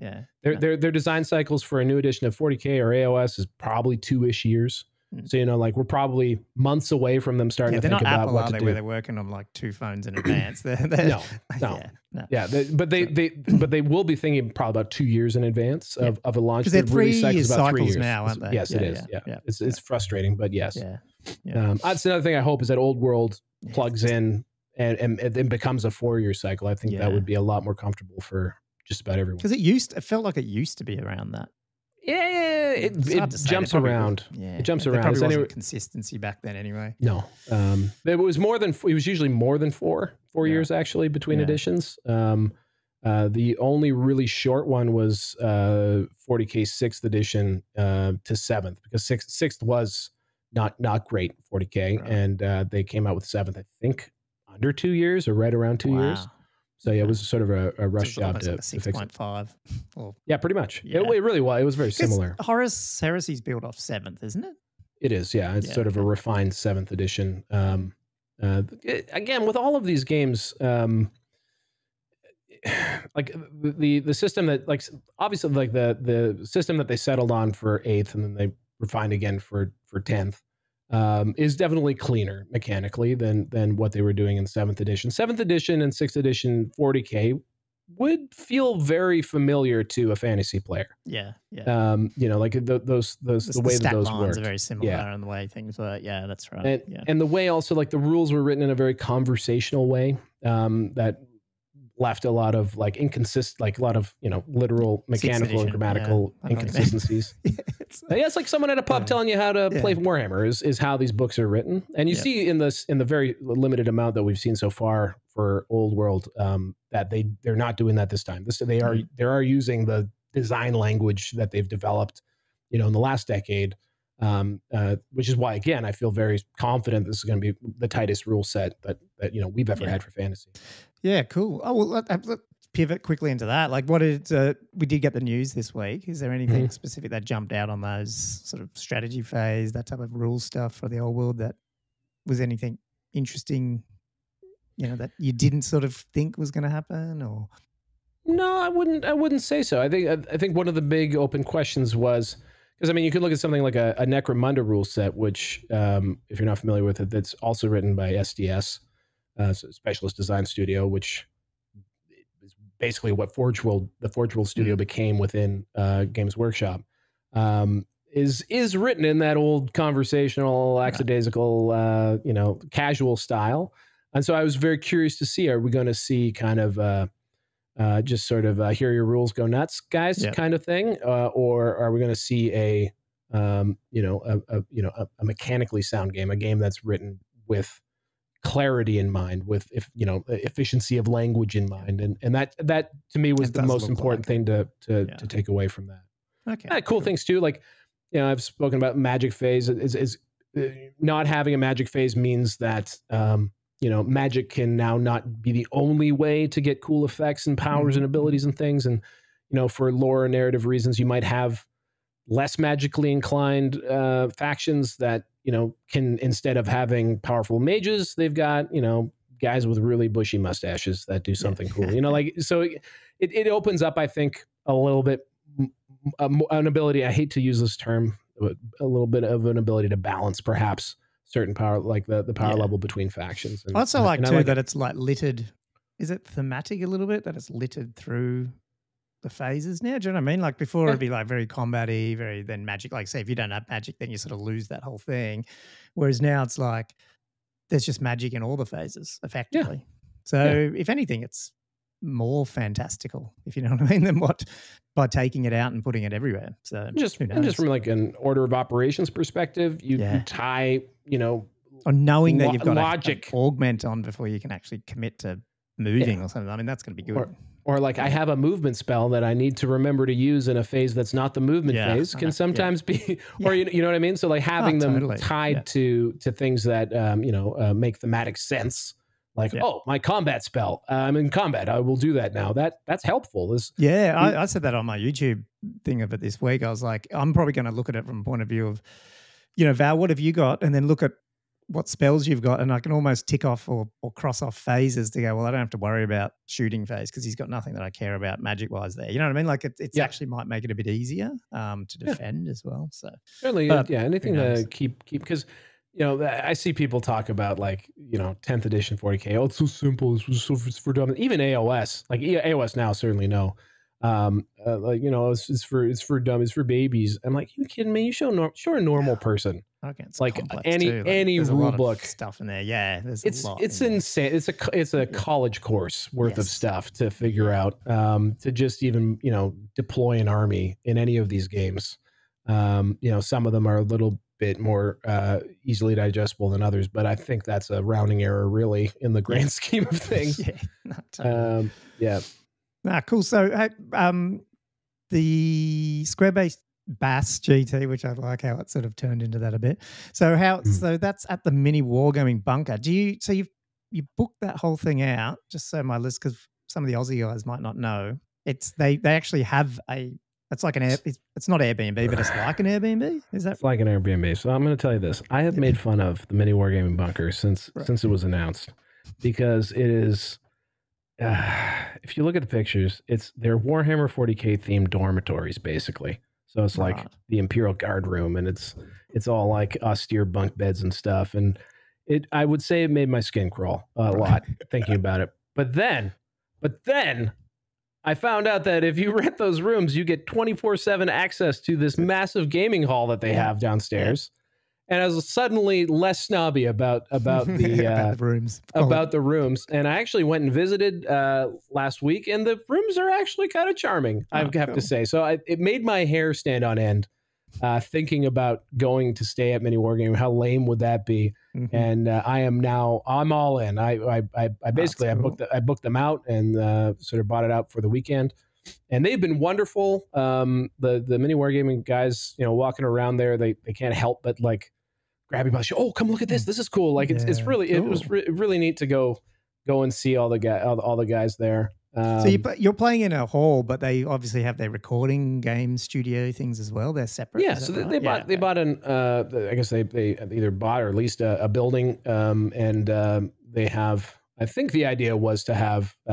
They used to bring in people for battle reports all the time, and they would fly in from Australia. They'd fly in from the States, all over Canada, everywhere. They'd come in, and you'd sort of challenge one of the mini wargaming guys. And so I think they always thought it'd be great to have a place where they could stay on site, and that's sort of where this idea for a destination lame 40k themed hotel came from. But I think pandemic happened almost exactly at the same time, and so that sort of interrupted their flow on that. And so it was available. So it was also available because I think a lot of people didn't even think about it. And it's also a bit small for where 40k got to. So like nowadays a 30. I think you could probably squeeze. That'd just be 30, you and your mates almost. 34, for 40k, 34 players is a bit small to travel to. So I think it's still a whale of a deal. I think for for a weekend hanging out with your gaming club. I know there's one in Toronto here. They rent it out from time to time, and they'll go down for a gaming weekend. Wait, so it's near you, is it? Like because you're in Toronto. Yeah. Actually, Welland, Ontario is where Mini Wargaming is. Is where my mom's from. Right. Weird story. Back in the day, that the building Mini Wargaming is in used to be a flower shop, and they used to let people use the basement for community stuff. And my parents were working on a political campaign out of the basement of what is now Mini Wargaming, and that's where they met. They met in that place. Oh, whoa! That's full circle, man. Very special. Full circle, real meta. I'm going back to where it all began. Oh God, that's a nice, so I think that's really interesting cute. tidbit. Oh, yeah, man. Well, how did he first? It's meant to be. It was meant to be. I was born for this. For the square based GT. So you're playing in it, right? Because you're doing So and you're playing Empire. I am. Yeah. So what? As of right this second, I am. Okay. Yeah. I was going to say because it sounded like you're doing up armies for other people as well. Because obviously because I think you said Adam Camilleri's coming over as well, and he's a 40k. I guess he was an old fantasy player, was he? Yes, he started. Yeah. He loves to play ogres, and he doesn't have an ogre army anymore. And he'll be in Atlanta shoutcasting the Warhammer World Championships. Weekend, it's the weekend right before, so it was convenient for him to come up. And I figured if he's gonna stick around, I'll get some ogres painted up for him. So I have an army of ogres that just needed to be rebased and So and you obviously up. went crazy with your 40k collection. You've done the same with fantasy in the last 2 years, is it? And bought pretty much everything for 40k. Yeah, but it was more concentrated in a couple. I think I had at the most I had 4 factions. But everything. But total models were probably similar, to be honest. But I've divested, or well, that's a weird way to say that. I've sold off most of my 40k. I just have my orcs at this point. Okay, cool. And I'll hold on to those for probably forever. Oh, well, I'll hit you up for orc tips at some point if I ever get mine done. I got one. I got 5 painted at the moment. How I got in? I'll get there. There you go. How I got into podcasting was I won a major tournament in the United States by default. The guy in front of me had a list error, and he had to fall on his sword, and so he lost. So I won by default. That's the Steve Bradbury Award, we call it. Oh, really? Do you remember that guy in ice skating, the Aussie guy who won with the 3 people in front of him fell over? Wait, but yeah, okay, yes. That's our moment in the sun. Yes, well, you guys have the Summer Olympics under pretty good control. Let's just chill out here. Canada needs something, okay? Yeah. No, I was going to ask though. So, is there anything you want to Is there anything special that's happening with the GT, like in terms of scenarios, or it's just straight out of the book, like Warhammer 8? Oh yeah. So, for anyone who's got the itch for some 8th edition stuff, there are guys who have kept the flame alive in the United Kingdom. They're called Triple Crown Wargaming, and they just love 8th edition fantasy for some reason. And I think they ran their first event, I want to say in either 14 or 15. So literally as it was ending, and then for whatever reason they didn't get the memo and they just kept hosting their tournament. Yeah. And so they developed kind of one of the cool things I love learning about fantasy is how, again, because Games Workshop was not an active company in managing the game, there was a lot of community comps and stuff. You can still go and look at those. Swedish comp was very popular. South Coast GT, ETC, they all have various comps and also FAQs and changes to the game. But the compact that Triple Crown sort of develops out of the end times, because they actually had a tournament that had the end times. So it's not like playing out of the box. It does take a lot of the harder edges off, and there are some accommodations, but it's very close to book Warhammer. And really the way that they sort of try and nudge people out of playing the same, top tier lists is by basically penalizing, the most obvious choices. And that's really what gets you negative to comp. I noticed actually it's not even about like how strong things are necessarily. It's just like how common things are a lot of the time. Just so like that we're trying to make it, get a little variety. And I think that's a good way to do it. Yeah. I don't know how I'll be very curious to see the types of lists that come out in sort of, again, participating in high level tournament 40K for as long as I did. The tournament scene definitely got better at the game and understood the game better than the people making it, for sure. And also it became, it's not quite a solved game, but certainly the most obvious choices are understood often before an army book a codex even gets to the shelf. Whereas when you're playing a dead game, your guess is as good as mine. And so, there is a bit of fun in that, in the sense that, people are probably going to bring, I think, probably mostly model, stuff that they like or stuff that they think is good, and they're going to find out whether or not it is. And that's a great way to play. And so what's you said you're currently bringing Empire, because I've got Empire's probably one of my biggest fantasy armies. What's your build sort of? Are you still fiddling around with it? Like, no, it's only a week left now. It is 2 weeks, I should say. 3 weeks. Thank you. Please don't say 2 weeks. Oh yeah. I got 3 weeks. We're the first. You're I need 3 weeks. So my favorite build for Empire was one I stumbled, and it's a net list. I did modify it a bit, but it's a German ETC list from it's actually 2014 and 15. They ran a very similar list. Right. And basically it revolves around 2 big bricks of halberdiers, which 40 each. And especially in 15, you don't really see that anymore. You see Empire moving over to using cavalry as their core choice, Mm-hmm. mostly because things like dark elves happen, and infantry can just get blendered, no problem. Yeah. But anyway, and it's got a steam tank, and mostly what it does though is it brings all the wagons. So it's got the arc I think I lector saw on that his picture. Yeah. yeah. That's awesome. It's got the arc lector on the war altar. It's got the luminarch. It's got the not the luminarch, the hurricanum. The hurricanum. Yeah. And what those do is they give you these, and these are kind of rare in fantasy, but they give you area of effect buffs, and you kind of turn your halberdiers into magical religious fanatic. They were the super soldiers. reroll. I can't remember which one does what, but the hurricanum did the rerolls to hit. It's plus one. Yeah, plus. So it's basically it's +1 to hit bubble. It's a 6-up ward bubble from the luminarch, which is low key awesome. When you got 50 people, I guess you'll when you got 80. Yeah. Well, yeah. And then the arc lector gives just passively gives hatred. Yeah. So that's just without rolling a dice, you get those buffs. Yeah. So that and they immediately makes chariots them too. You interesting. can still use them when people get close, and that's why I loved them. I don't actually have a Luminarch, so I need to buy that. But I used to run them all the time because they're dorky, weird, kind of neat models. I think they're they kind of they're neat. That's one of the things that I find insufferable about 6th edition players. And used to get this a lot.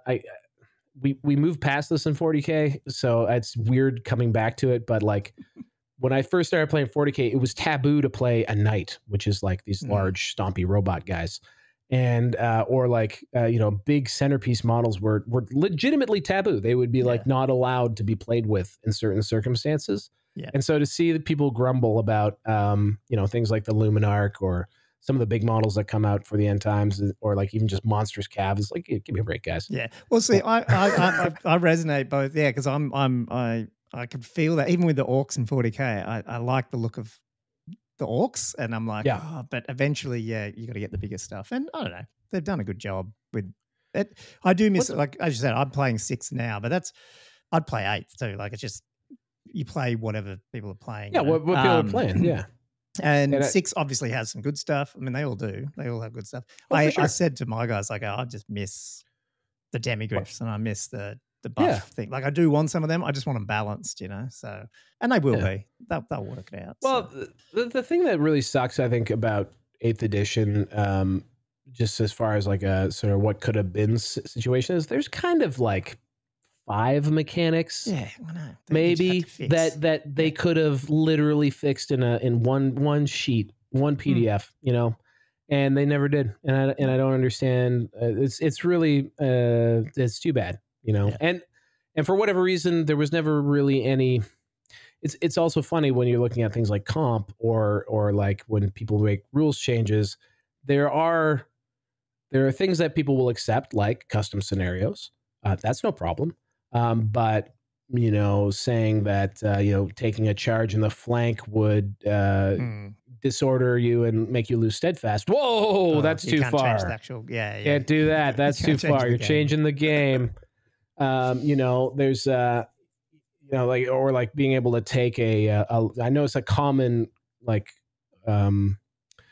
a common thing that they'll let you do is like do a lookout surf for characters against things like dwellers below. That might be a common rules change, but even then I'm sure was very, very contentious. Yes, that you would change that.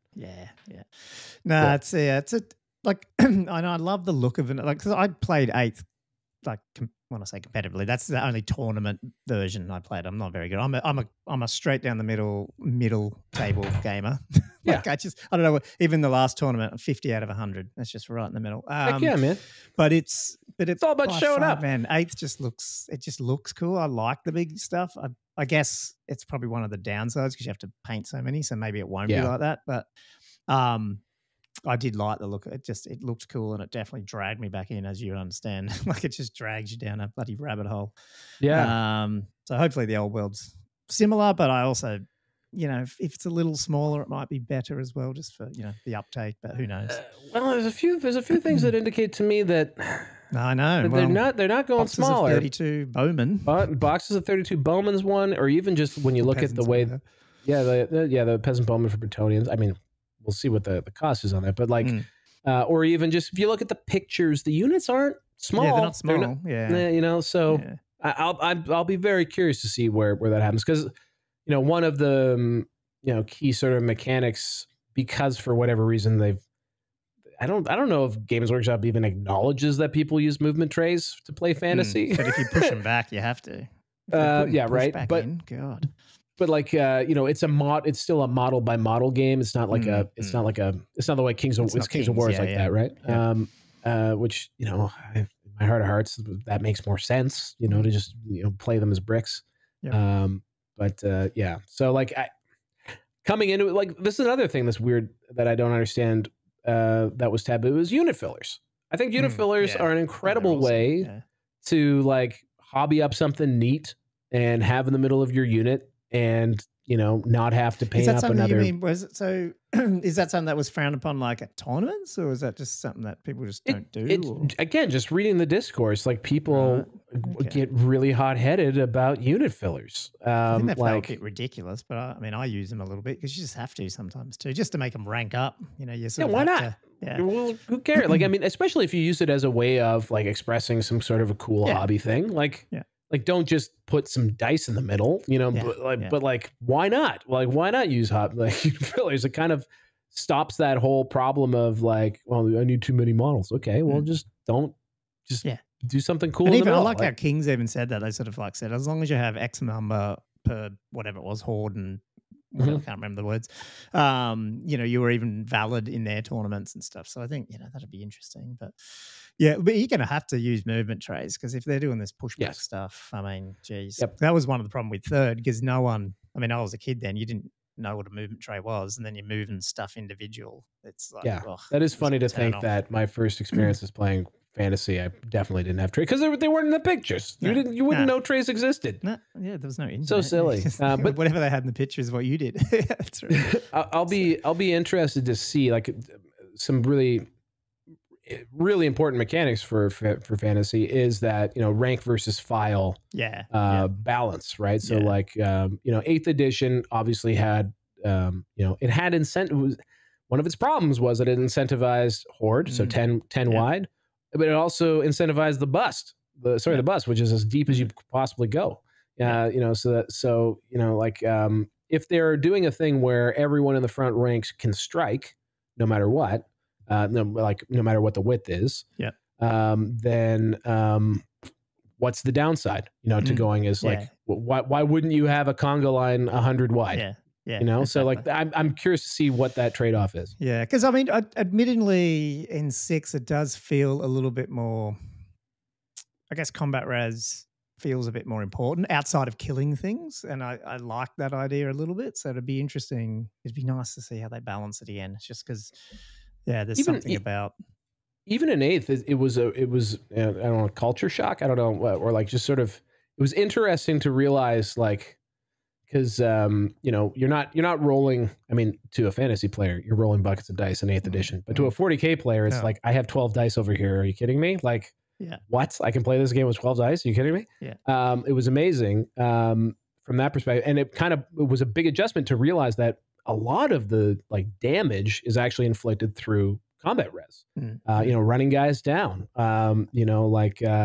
So it wasn't done by, you know, rolling attacks. It was done by winning the combat and then cutting them down as they ran away. Which was So it is very, and it sounds like that the mechanics of that are important to this game. It was something that they called out in the first sort of tip that they did, with where they just sort of revealed that there might be pushbacks. I sort of like the idea of hordes too. I don't hate hordes. I just feel like some armies should have them as a rule, and some shouldn't, maybe, and that might actually balance some stuff, because it just felt weird when you have like, I don't know. I feel like orcs and Skaven and all that, you probably do want big hordes, but you know, ironically, those guys, you know, aside from savage orcs, you know, like, you know, you didn't want that. You don't put goblins into a horde. You want narrow and long. It's a bit weird, but anyway. But that was because steadfast is a thing, right? So like. Again, like there are a lot of ways to sort of, I think, you know, quote, fix 8th, but also I think one of the problems with 8th is that it's a big game. It hinges on powerful mechanics that can swing on you real fast. Yeah. And so if you aren't aware of those mechanics, or if you are annoyed by the fact that a game can turn real quick, it's can be not fun. If you want some give, if you want to be able to like maybe stick in combat and whatever, not have a purple sun eat your entire army, and if you don't want to, I don't know, either change the way you play, change the faction you play to deal with the fact that a purple sun exists. Yeah. It's embittering. It's not something you want to deal deal with. Nothing you can do about it. Yeah. I know that was the problem with it. But like you said, it's not the fault of the game. It's just needed a few little things tweaked. And we got 1 or 2 FAQs over 6 years or whatever it was, and that was it. Like when you look at its contemporaries, like when you look at what they were doing in 40K, which was awful. This is terrible rules writing, like literally broken stuff that could not be resolved. Like they were circular arguments and things like that. These things don't really exist in Fantasy 8th edition, and it's written at a very similar time. And so I think it gets besmirched as like this overly complex Byzantine game for fogies, whereas really, like, I think mechanically it's a great game, and that's of course it's built on foundations of 6. But like I don't know, I think it's besmirched a bit too much. But I love the epicness of it. I love like what you said, like when the armies when they're lined up against one another. I mean, so in my cabinet, my armies are done up as an 8. Yeah, they look like big blocks. Only when 6-ish, I had to make all these other movement trays 4 wide so I could shove my. That's right. Is 6 4 wide, not 5? It's 4 wide and 6. Yeah, so definitely with my skellies because I'm playing Tomb Kings a lot more. I'm like, okay, no, I'm going bus. You know, because now is that the minimum? Is that the minimum for a rank, or is that like you can only be 4 wide? Oh no, that's just the minimum to get the. You have to be you need to be at least 4 to get a rank. Yeah. Okay. And then they changed. I think 7th went to 5th, but I never played 7th. I've got the that might be true. That might be true.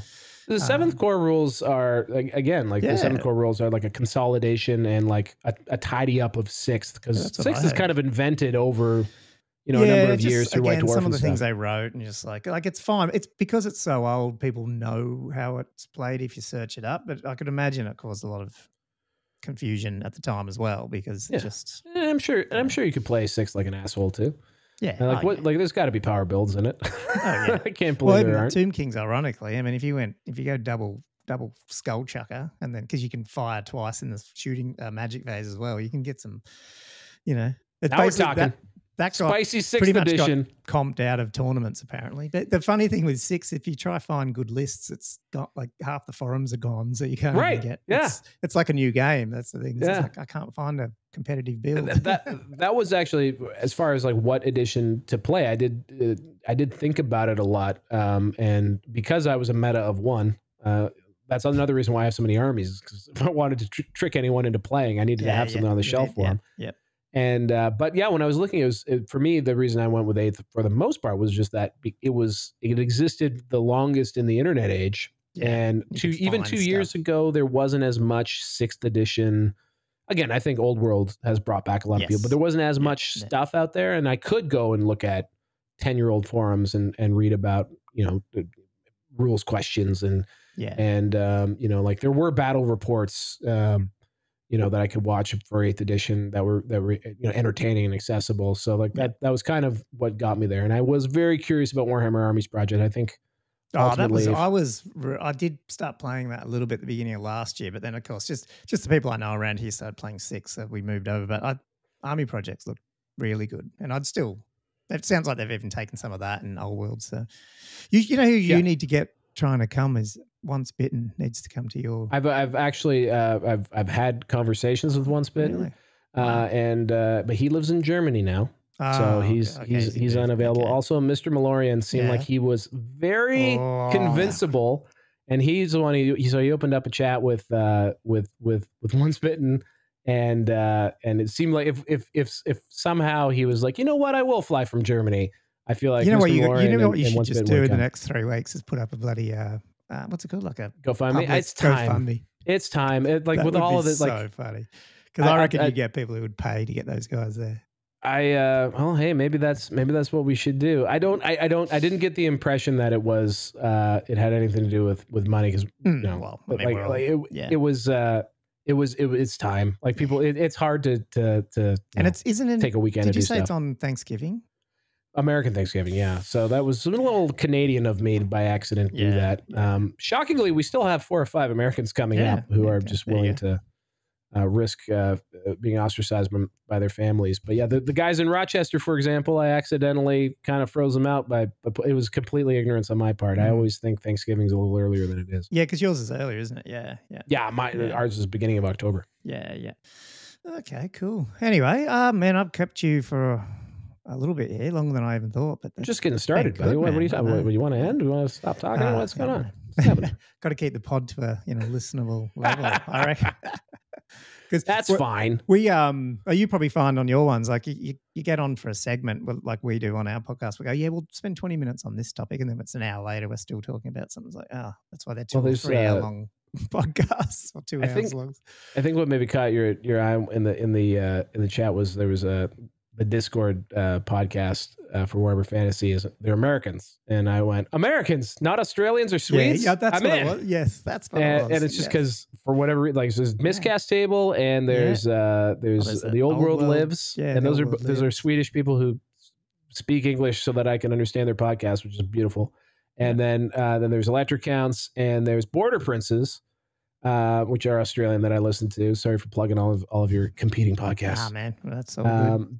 But I remember the guy who runs Border Princes said that he watched Val and Rob talk for like an hour about the first development diary, about the rules, sort of the first sneak peek of the rules. And it was like, I can't believe they talked for an hour, and then he proceeded to talk for an hour about it. So it was pretty good. It's just that's the thing. I just finding so much. Yeah, everyone's just so full of just excitement. It's awesome. Yeah. So, I don't think there's any reason to be pessimistic. I think it's I think it's gonna be good. And we were just on a final note. Like I think one of the things that really sucked me into fantasy is that 40K, in order to be playable over time, has added more and more and more and more terrain, and usually like just ruins that sort of block line of sight, makes the game interesting, but visually you wind up just looking at a board of burned out buildings, and all the dudes are hiding behind that stuff, and so you don't see the minis. Yeah, and so like is AOS a bit like that? Like how does AOS? AOS I don't think even really has terrain. It's a lot more open anyway, and they have go wander through an AOS tournament when you're at CanCon. Like I'm sure they'll look a lot of beautiful armies and really impressive things.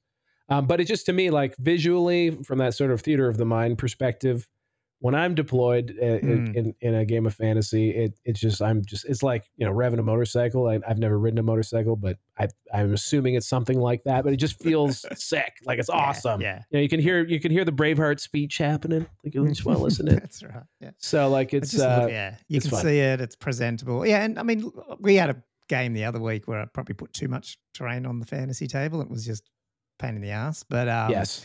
But I do like a little bit on there, but at the same time, I mean, I'm assuming back in, not that this is fantasy, so it makes no difference, but you're not going to have a battle of big armies on any, like they would present themselves on a field, I would imagine. That's quite open. I mean, they're not fighting in the forests. Yeah. But who knows? It's fantasy. They can do the Braveheart, the actual big Braveheart battle was fought over a bridge. Yeah. In reality, the Battle of Stirling, I think, is sort of they do a little choke point. So they do fight in different places, but yes, for the most part, a pitched battle is fought in a battlefield, which is literally a field for battle. Yeah. So I do hope, going on tangents again, but I do hope they do something cool with. You tried to end the show, but I didn't let you, buddy. I know. Yeah. Keep going. I do hope they do a bit more sort of objective-y scenario stuff, but I'm also not sure how they can do it as well as.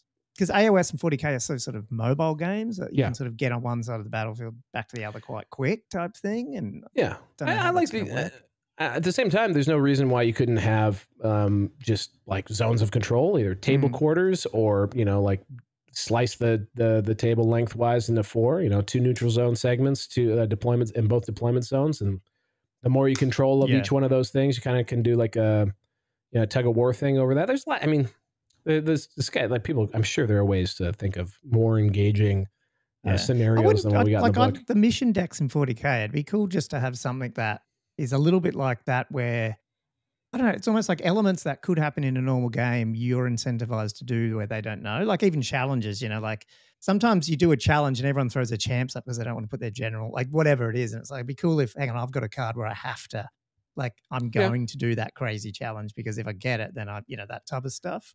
And so it's, yeah. One of the cop outs, and this is the official line that GW, you know, the writers and everyone involved that talks about it publicly about the end times, was that there wasn't enough narrative space to be creative. And I'm just sitting here thinking, like, the old world is literally planet Earth. You're telling me there's not enough stories to tell on planet Earth for your... Stop telling stories. We don't have books anymore because we've told all the stories. We've run out of things to talk. Give me a break, guys. And the same thing goes for every element of fantasy. Like there's just there's you know, chess has virtually limitless computations. Game of Warhammer is some orders of magnitude beyond we've just that. Totally disregarded that now with the old world anyway because they've put it back. You know, and now there's what? Well, we don't know exactly the time frame, do we? But it sounds like decades before this big event, and so you've already set yourself up to just sit in a small period anyway. So you know, there's heaps of stories.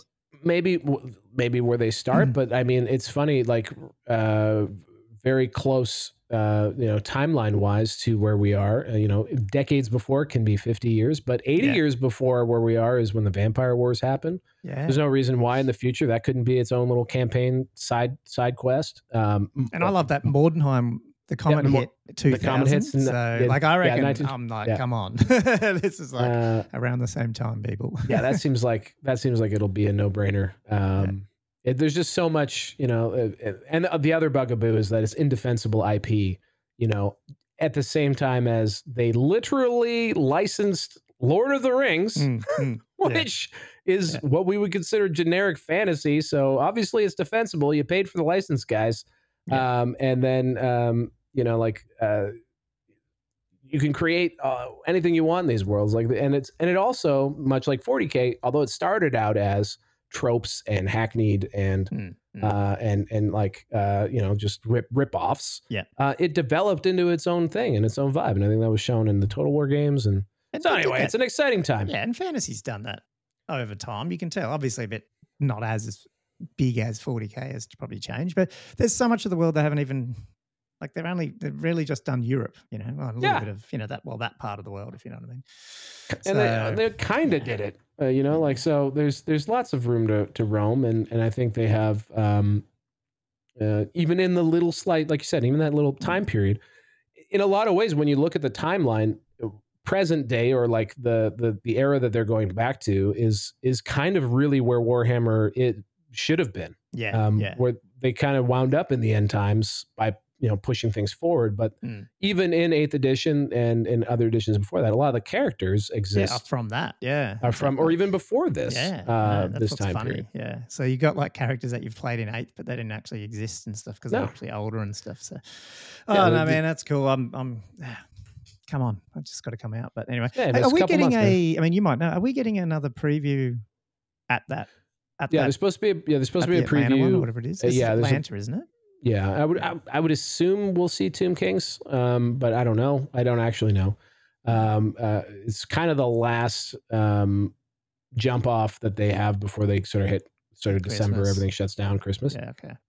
And it does feel like it'll be sort of, you know, New Year's week, and then, you know, sometime in the weeks following, that's when the pre-order release will happen. 2 or 3 week pre. It seems like Cities of Sigmar has been. I went to the shops today to get a couple of Cities of Sigmar stuff and didn't realize it doesn't come out to next week. So that must have been a 3-week pre-order for that thing. So, be interesting. Those guys are awesome. They'll probably do a big thing like that with the whole world, I'd imagine. A couple of weeks. Yeah, I would think it'll be probably 2 to 3 week pre-order on it.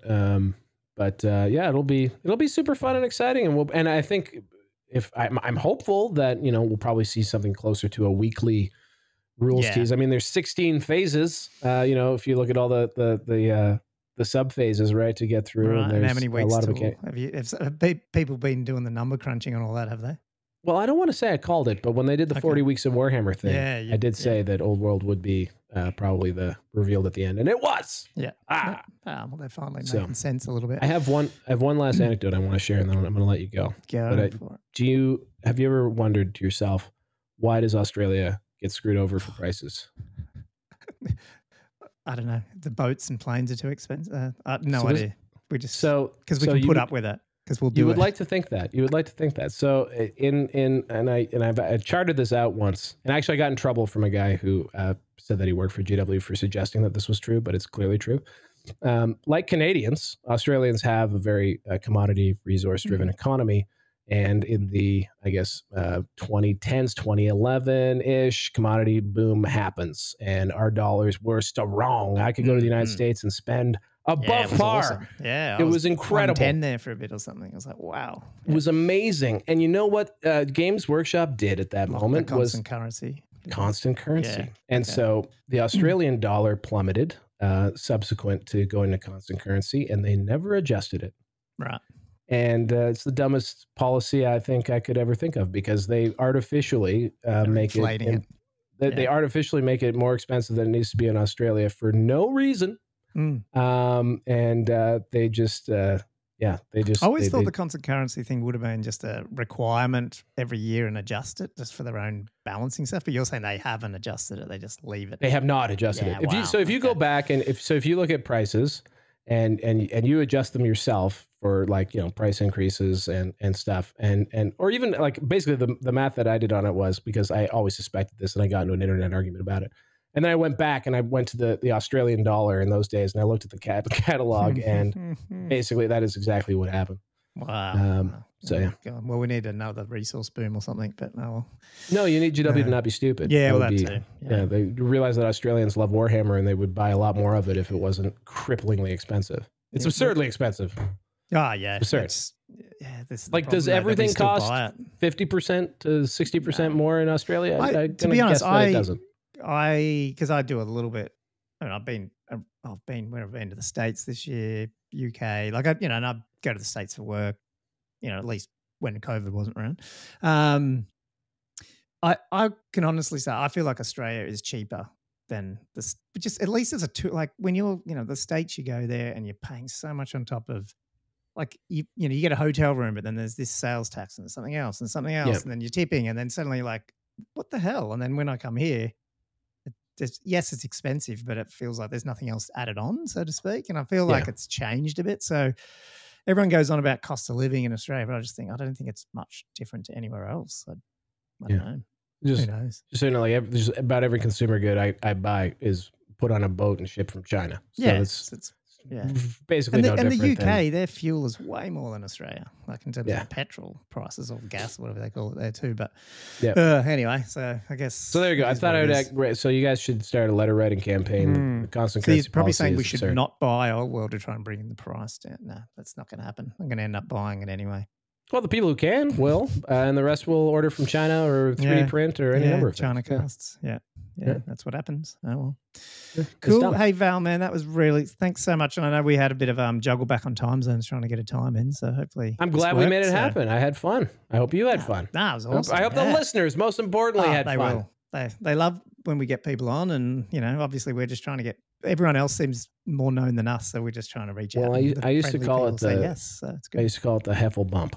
So I'll put so you're gonna get the Heffel bump. Okay. I haven't done it in a while. And if you think, hey, this guy was annoying, I would like to be annoyed some more. Pretty much every Thursday, you can catch us live on the Honest Wargamer.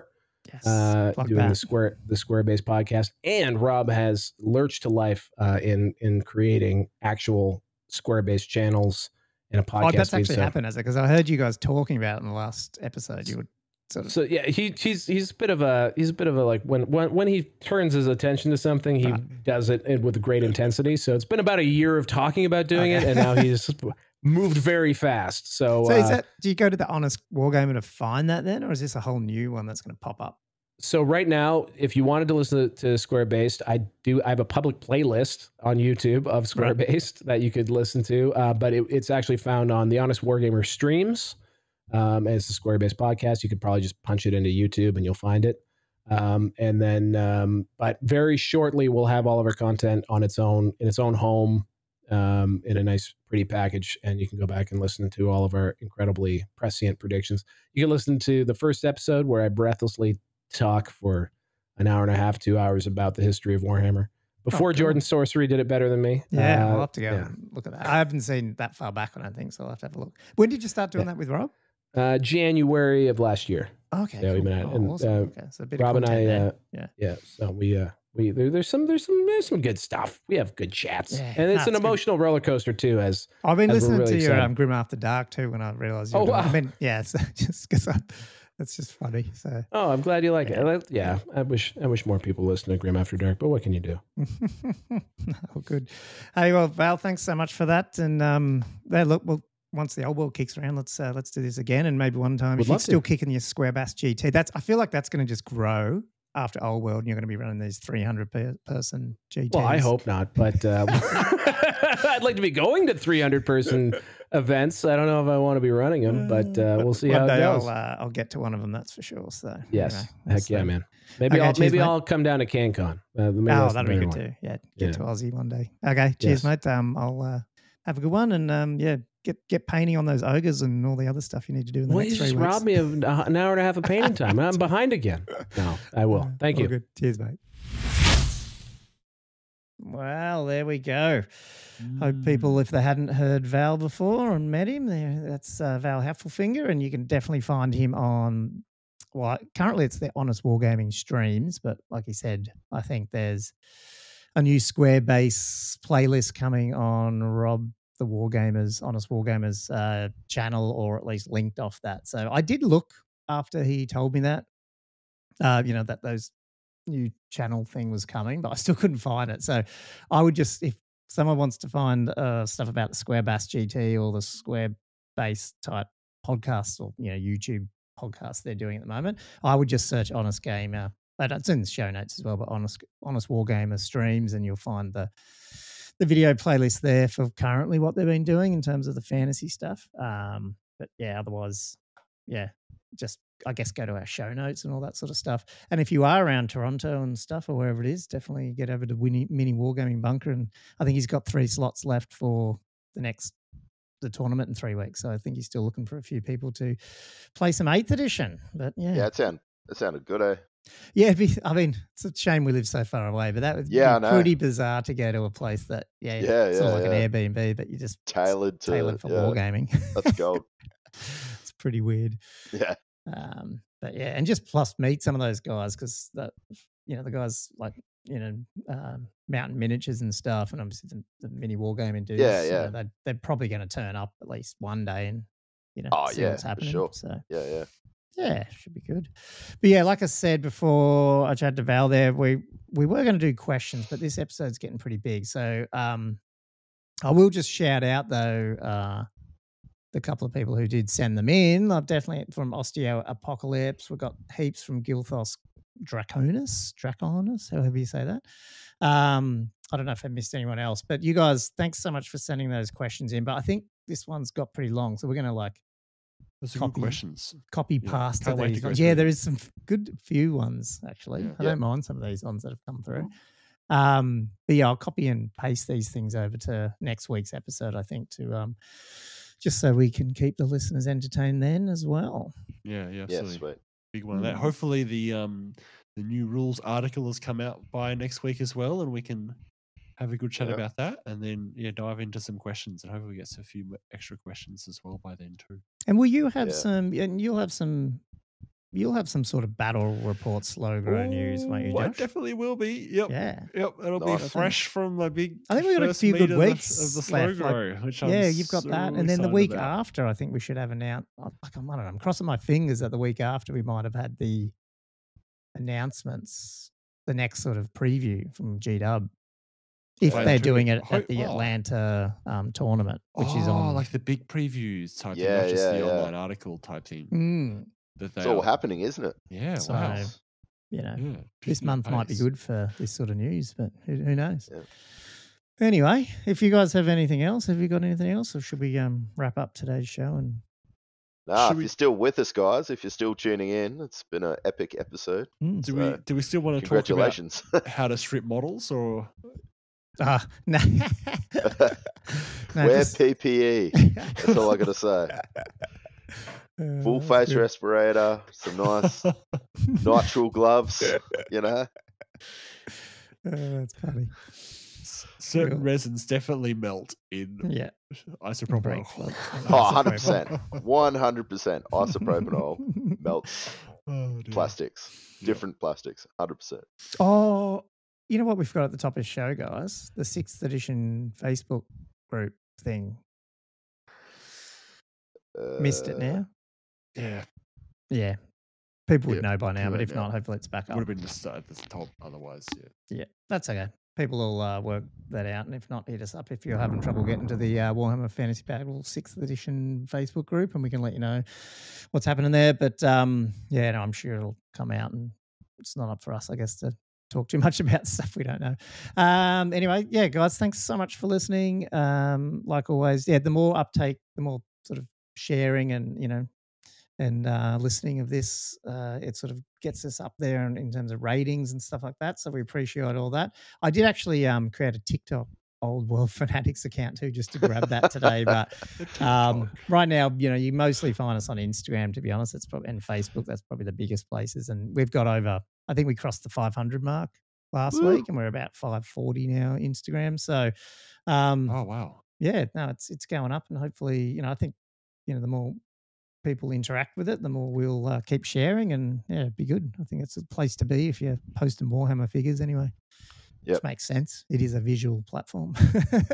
So, yeah, you can find us on all those socials at Old World Fanatics. Otherwise, just hit us up and yeah, send us questions, and we're always after hearing from you guys and what you like and what you don't like, and we'll keep doing it. So thanks, Josh and Andrew, for spending another Monday night with us, and we'll get this out. No, thank you, Gommo. Thanks, Gommo. Talk to you during the week. Thanks for getting the interview done and spending your weekend afternoon doing some background work for us. Yeah. All good. Thanks, guys. We'll talk to you during the week anyway, and see you listeners next week. Right. Yeah. Thanks, guys. Ciao. Thank you.